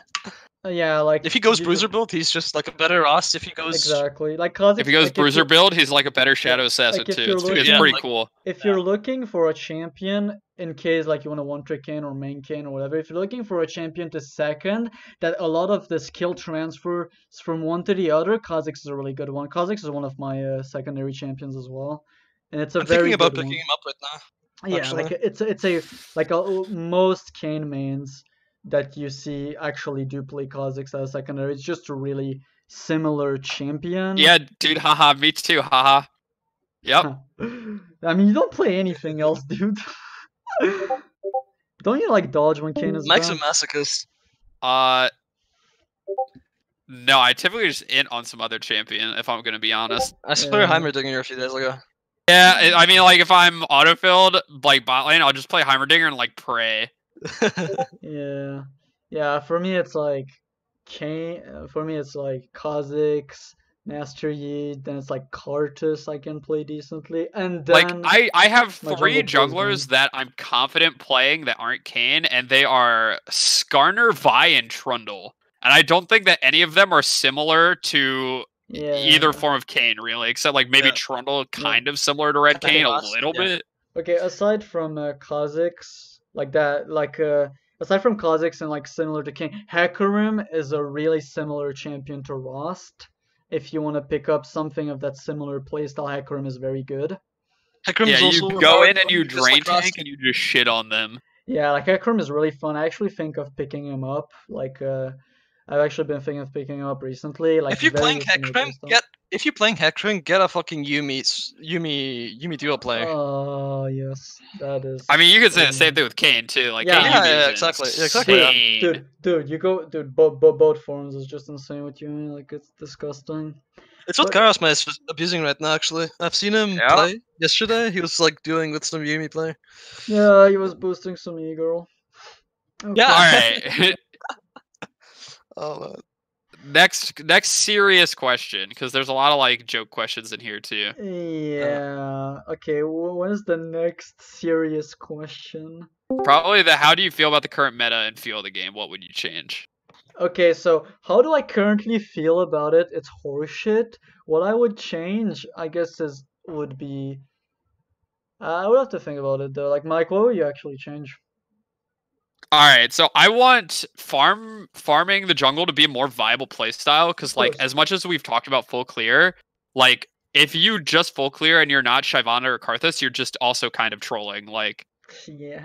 the whole jungle meta right now is just based around like shitting on early game, getting dragons, and then being able to secure soul with the pressure that you accumulated early game, and then turning that into a win. It's very not fun. I feel like the jungle meta is super stale. It's boring. Like, especially at high elo, it's like Elise, Lee, Ekko, Olaf, Karthus every game. And like occasionally you'll see J4 as well. Yeah. Super boring. I don't really have a problem with anything else in the meta. Like, people complain a lot about tank meta. I personally don't really give a fuck about it. Like, If you're a the Kayn only player, you tank don't that I care. think... Huh? If you're a Kayn player, you don't care about tank meta, yeah. Also, like, I also enjoy playing tanks personally. Like, I think Sion is one of my favorite champions in the game. But like, the only tank that I find egregiously like obnoxious to play against is Ornn. Yeah, I was That's thinking the the only same. tank that I hate. Yeah, Ornn's pretty Yeah. annoying. So like, personally, the only problem that I have with the game right now is jungle meta. I think that Herald is very rewarding, and I think it's way better than it was last season, Yeah. which is good. Because if you have top lane pride, you can get 2 Heralds. Of course, obviously, the play most of the time is just going to be spam gank bot lane, like it's been for so many seasons. Mhm. So I don't know. Nothing real. Like, it seems like a lot of change has changed, and like it has, but fundamentally, a lot is still the Okay. same. Okay, so as far as I go, what I would change is I would remove stopwatch from the game first of all. Yes. Oh, okay. I definitely stopwatch needs to go. Yeah, I don't. think- So yeah. I don't.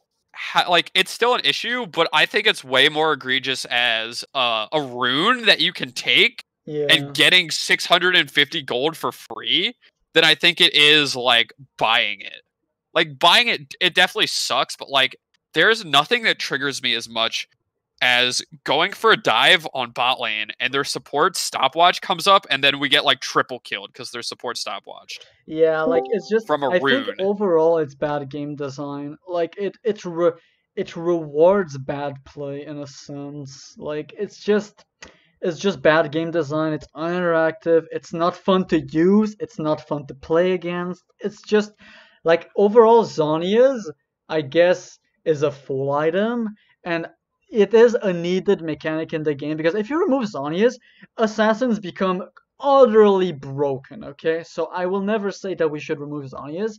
Maybe increase the cost a little bit or make it less stat overtune, because I think it gives you the it gives you too much armor. The problem is giving Zanya's active access to everybody. Yeah. That's where the issue lies. Like, because Zanya's can only be built by like a certain subset of champions in the game. Yeah. But when everybody gets stopwatch active, it's super obnoxious. Yeah, like overall Zanya's, sure, I could say that maybe increase the cost or whatever, but even then, leave Zanya's as it be. I don't really care. That's a little bit of my personal bias, but stopwatch needs to go. Like, it's still not. Even if you, I 100% agree. Stopwatch is such a bullshit item. Even if you buy it, it builds into Zanya, and that one-time use can literally swing a game. Like, and also, it's just dumb. If you're so ahead, you can buy Zonya's and stopwatch or GA and stopwatch. Yeah. It's so stupid. Anyway, that's enough stopwatch rating. That shit sucks. Needs to be removed. Yeah, that's basically like I'm done talking about that shit. I'm already shaking, dude. Like, fuck that shit. Anything else you would change about the meta, or just like the game in general? Yeah, anything I would change about the game? I guess the same thing you mentioned, rewarding more of a farming playstyle, because it's just been the same shit. End of season 8 was the only time where I feel like the jungle meta was good with All Dark Harvest. End of season 8 were like the best times for Kayn by far, in my opinion. And then after that, they removed All Dark Harvest, and then it just went all to shit. But aside from that, I'll probably bring back All Dark Harvest. Then I guess we're at it. Like, I think that was just a really good rune. I don't think it had any problems. I don't think, like, I don't understand why they even removed it. I guess it was because of the amount of upfront damage, but like, and I guess people were complaining a lot about a lot of damage in the game at the time, but I don't know. I think All Dark Harvest was fine. I don't think it was the issue. I think the issue was the meta and not the rune. But aside from that, what I would change is probably nerf a handful of champions, obviously. Like, I think that Cassio, for example, is overtuned. I think Ekko is overtuned. I think Wukong needs to be reverted and fucking just reverted to being a shit champ again. Like, fuck that champ. In all of my 10 past ranked games, I've had Wukong in like 9 of them. Yeah, really cool champion. Yeah, I can't. Very fun. Man. Like, it's just 200 I'm so tempted to ban him, but I can't ban him. I guess I would also advise Riot to stop releasing champions, because each champion they release is just a literal abomination. I think the only it's a dumpster fire balance nightmare. Every single one. Yeah, I think the only champion that they newly released that is okay is Set.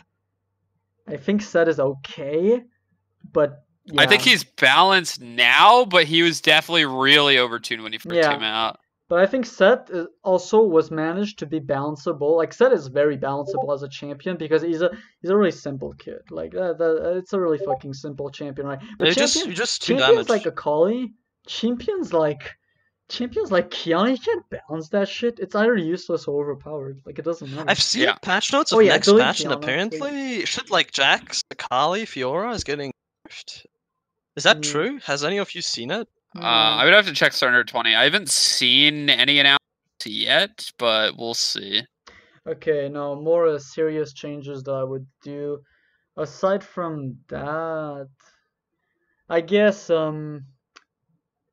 yeah, I mean, that's basically it. I don't think I can extrapolate too much more than that, because we would have to see what our first changes would perhaps have an impact. Like, it's really hard to think of all variables now, but nerf the champions that should be nerfed and make the jungle meta a little bit healthier, obviously, and that would basically be. Also remove stopwatch. Fuck that. Yeah, that. Yeah. Fuck stopwatch, man. I think Dark Harvest needs to be rewarded, but I can't remember if that was the case back then, but if it wasn't, they should definitely nerf Dark Harvest damage and ranged champions, I think. Yeah, for sure. 100%. Yeah, I hate Karthus. Dude, wait. You revert Dark Harvest, you fix the Karthus problem, what? That's true. Fucking big brain. You fix the Karthus problem. You buff Kayn. You buff a certain farming playstyle. Like it's just that you reverse our cards. You actually fixed a lot of problems in itself. And then what? Just nerf the champion. Nerf the damage of it in ranged champions though. Yeah, and then what? Because they can be very.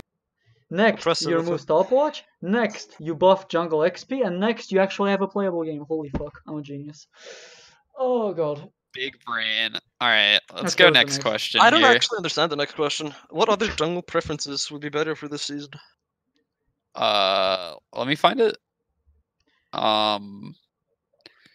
But actually, is that even the next question? Well, the next question is, why do you get stuck in the Nexus when you eat through it sometimes? Like 1 second not moving, and I don't know, that never happened Because to me.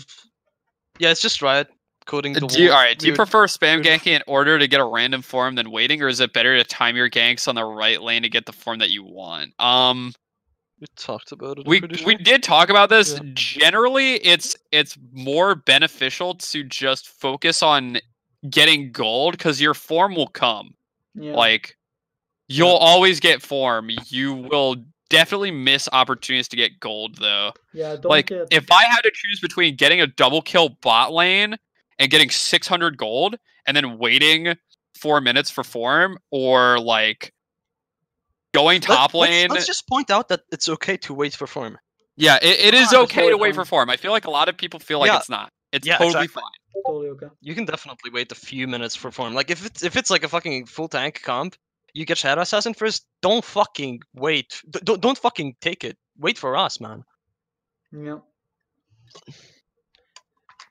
Yeah, basically, like, it's a concept that I mentioned before. Don't be overly obsessed and absorbed with getting your form. Like, it will come if you play the game properly. Some scenarios you can slightly bend your gameplay towards one or another, but do not miss good opportunities if it means that you don't get your form, because a crucial fight may decide the outcome of the game way more than you getting your forms, your form 4 minutes earlier, because like you can, like, that fight can impact so much more than just you. So I feel like overall, like, say you're red side, and enemy bot lane is pushed up. They have no flashes. Yeah. Skip your wolves, man. Skip your bot side jungle and just run down there.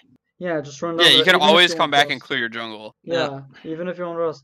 And also, like, when waiting on form, like, it's what do you do? What do you guys do actually when you wait on form? I usually like to AFK farm when I wait on form. Farm camps, farm camps. Basically. Just spam farm camps. And actually, one thing I like to do is try to sneak objectives if you can while waiting on form.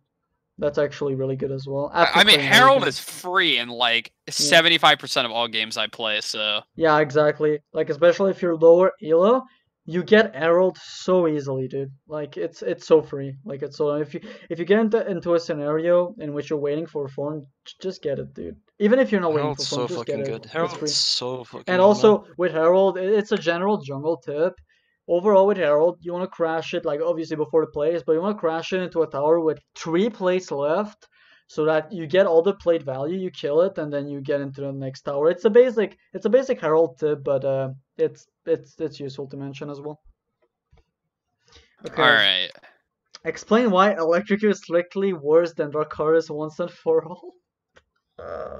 You're early game. You're not early game dependent. You don't need the damage early game. You just want to. Yeah, that's the thing. Is that nobody gives a shit about early game. Dark Harvest more versatile. If like being able to reset in fights is huge. Being able to smite proc Dark Harvest is huge. It's just better. Yeah. There's so many people promoting it, but like at the end of the day, you're probably just insecure for not picking Dark Harvest, and that's why you're promoting Electric. Okay, that's the thing. Is that it used to be the go-to rune when the numbers were really good, but now Electrocute used to do like double the damage that it does now. Yeah, like right after Dark Harvest got changed, I think it was Electrocute meta. But then after some. Wait, wasn't that before? I don't know exactly the timeline. Actually, I have no clue, but baseline is you want to play off your strengths. Electrocute is not gonna suddenly make you win a 1v1 against Olaf. Like, Yeah, definitely not. Definitely not. It's just not gonna do anything for you. Doko is just more versatile. Like overall, You can proc it more often late Yep. game as well. yep, It's just yep. And you can snipe people, low HP targets with W. yeah, that too. Yeah, That is actually Huge so smite good when you damage. pull it off. Yeah, like overall, it's just way better. Explain let's why I see. shouldn't take Omnistone Kayn. Is that even a serious question? It's Okay, because- that shit sucks. Next. Yeah. I mean, yeah. Okay, next. All right, Explain explain why why Rhaast- Rhaast is. Explain why Rhaast is generally more played and more versatile than SA. Okay, so I think that because of it's the meta, to be because you honest. have more. It's because Rhaast just has more strength than SA. While SA is more of an all or nothing. SA has very high strengths and very low weaknesses. Whereas Rhaast, it kind of like shifts down a little bit. Like Rhaast has less weaknesses, but doesn't probably give that explosive like 1v9 all over the map power that SA would give you. Like overall, it's just kind of SA is more high risk, high reward. So by definition, high risk, high reward means less versatile. Like that's just basically a dichotomy. While Rhaast is more has more things that he can do, more situations in where he works, and he's able to do more things than just like one shot people like SA does, for example. So that's basically the answer. Anybody else has anything to add to that? Nope. That pretty much sums it up perfectly. Okay. Why are these Alright, Aaron. questions a thing, man? Fuck it. Oh god. Explain why Kayn is in fact gay for Zed. Yeah, that's just... Oh my god. I can't. This is too much. And Narison, have you read the Zed comics? Nope. Huh? No, I haven't. Not like none of us have. Nope. Good. Okay. Alright, I want to hear your guys' opinion on this. Soul Hunter Kayn, better or worse than base? I mean, I know what No. I know what To me, your not. I know what your opinion is on that. You really like Soul Hunter Blue because of that reference to that one game. Yeah, to Bloodborne. Yeah, Bloodborne. Yeah. But I don't play that game, so like I really like I don't know.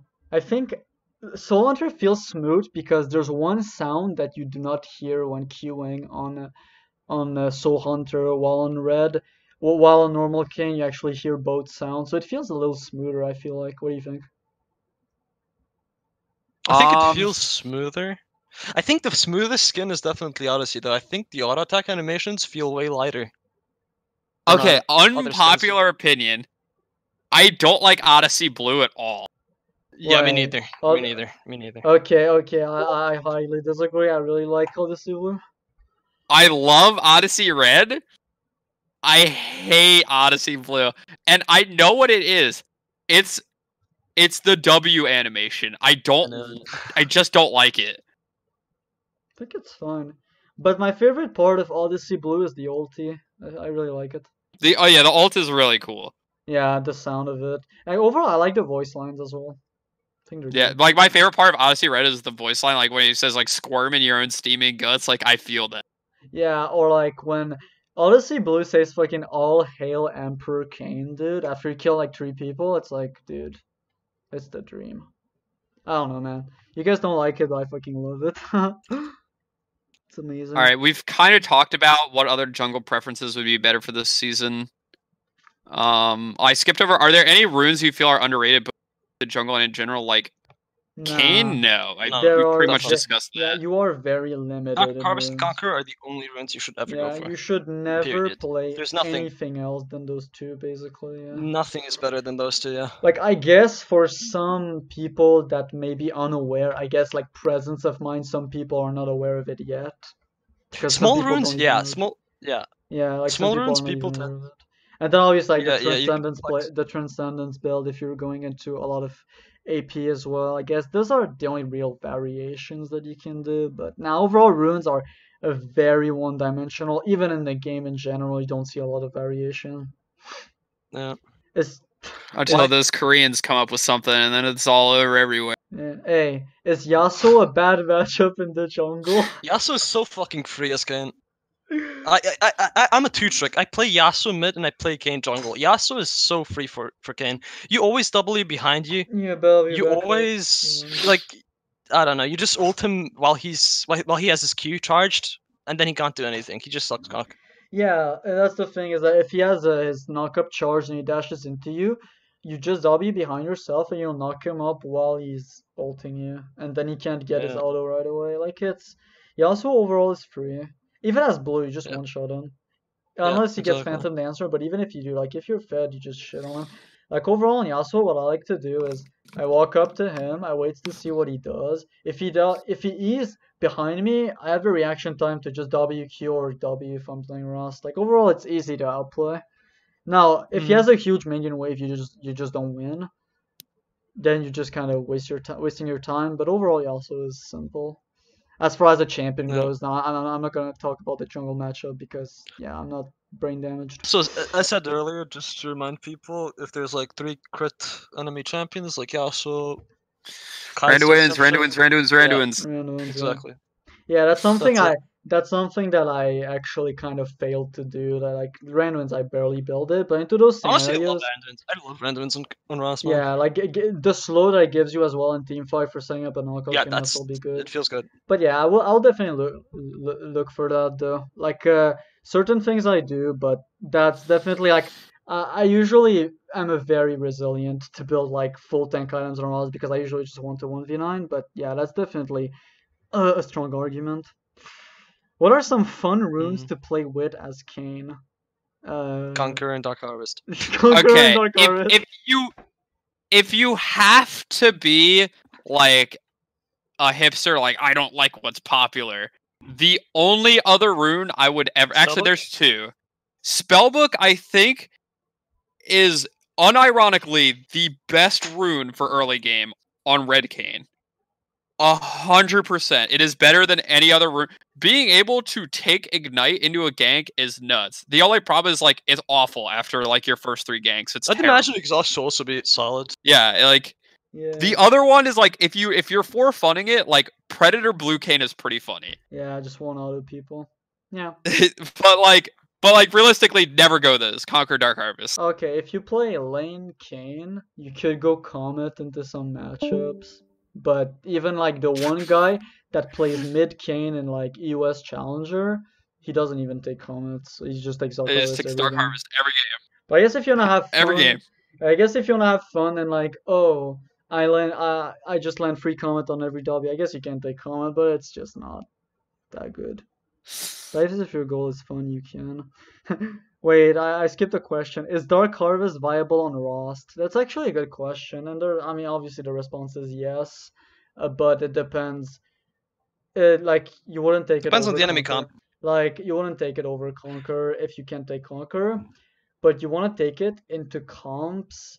Okay, so the only time you want to take Dark Harvest, you end up with Dark Harvest on Rhaast is games where you can go both forms, or games that they basically like a lot of conditions has to be met. There has to be like they have to be like all volatile champions that don't allow you to that volatile champions with low amount of kiting that don't have a lot of CC chain, and that it's just a lot of conditions that have to be met to make like Dark Harvest Rhaast heavy damage viable.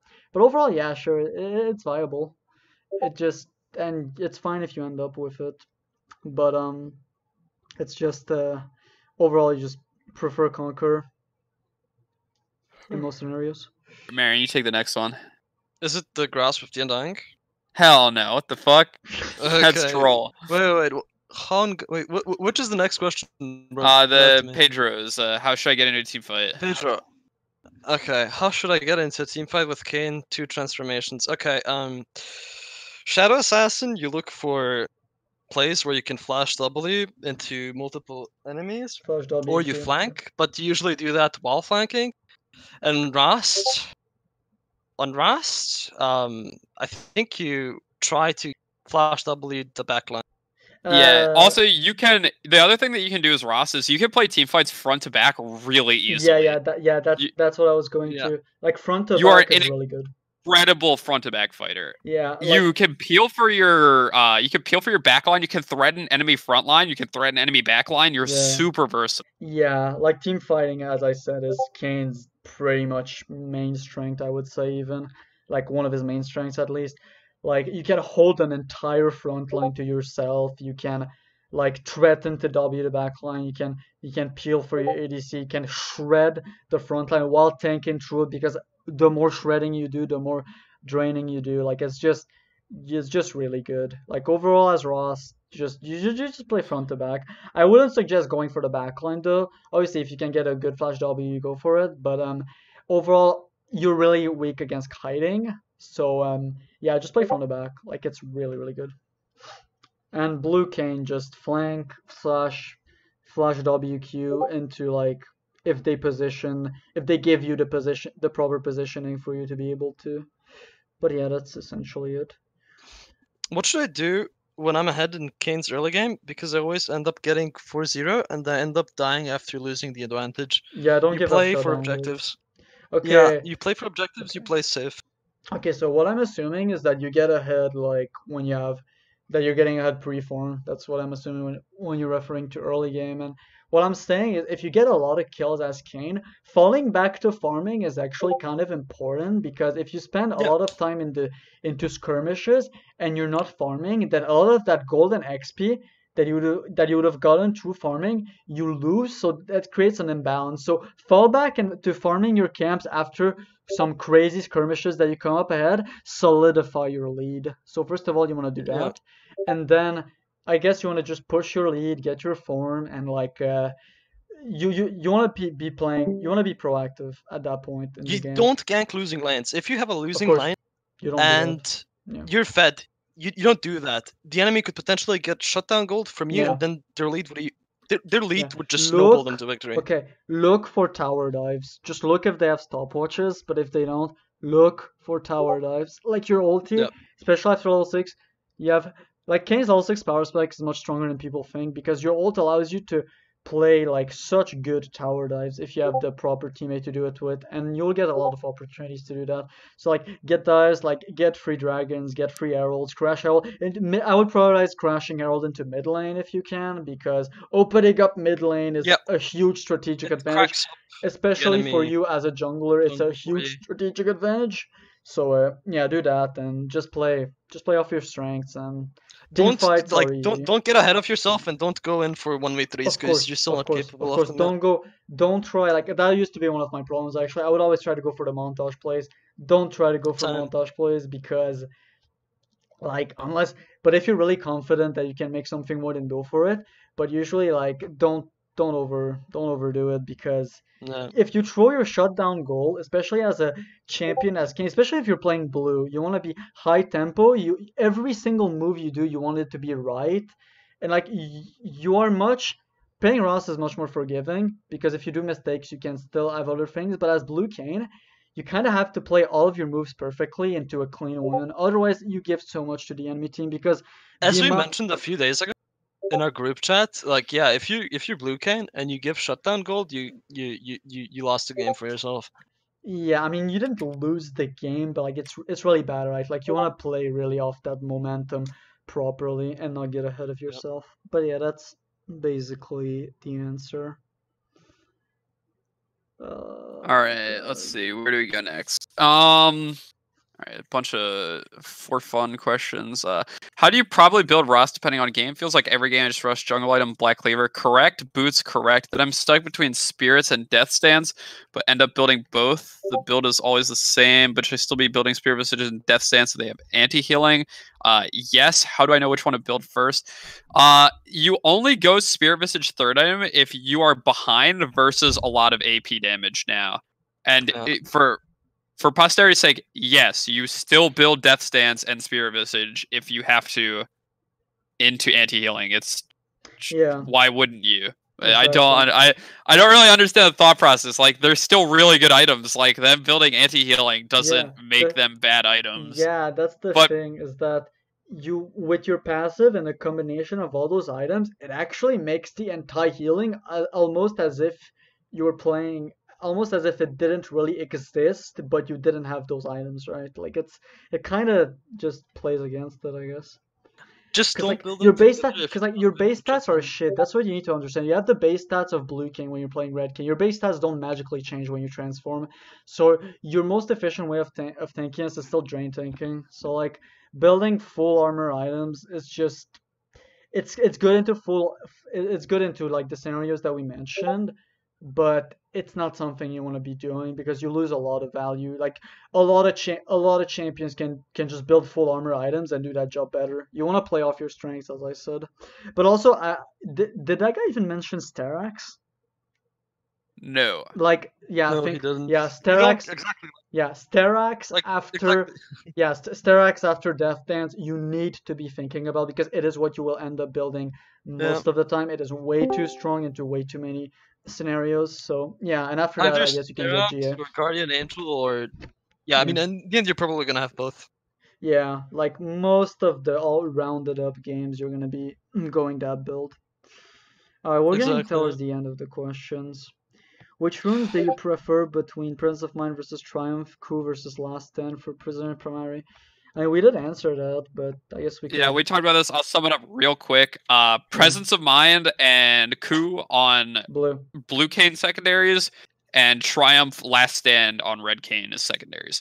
Yeah, and you can That's take really simple. yeah, and you can take Presence of Mind on red if they have like super tanks that will make you fight like for hours long. So then you absolutely need the mana to keep going because you're really mana hungry. But in general, you just want to go Triumph, yeah. And I think that's pretty much That's it. pretty much it, yeah. That's all the questions. Yeah. I have one last question for you guys. Do you guys agree that High Noon Kayn needs to happen? What? High Noon Kayn, I would buy it. I'd buy it in a heartbeat. Same. 100%. Are you gonna join us or no? I mean, yeah, I don't know. I mean, yeah, I knew Kane would be good, obviously. Like, whatever Kane's Kane it is, as long as it's not fucking pool party Kane or some gay shit. Yeah, But, I don't want pool party at all. It'll be Yeah. so boring, man. yeah, I don't want to make a certain person happy, so yeah, fuck that. I think I know the certain person you're talking about. Okay, Lord, dude. okay, let's go next. That's yeah, no, it. it would be That's fine. the end of the questions. Yeah, that's pretty much the end of the questions. So, what do we just do an outro or whatever? Like, what's going on? Yeah, I guess we'll just do an outro. Yeah. Okay. Well, Kaynmains, thank you guys for suggesting us questions. Thank you guys for giving us questions, so we could answer them obviously for you. We hope that this solidifies some facts that you guys were previously not aware of. And yeah, I think that's it. Also, specifically for me, Rhaastafarian, if you guys want a matchup sheet, I would be more than happy to collaborate with Narasid and get something out for the server and the subreddit. Just let us know if there's demand for that. Yeah, for Yeah. sure. Okay, I can make some announcement message and then I can tell you guys about it. Yeah, I'll just add something though, like if you missed some parts or if you just want to rewatch some things, this whole recording will be posted like on my YouTube channel like in a few days or whatever. So if you know rewatch it or anything, if you missed some parts, it will be up there on my YouTube. It's just Rhaastafarian. So yeah, that's basically it. Thank you guys so much for watching.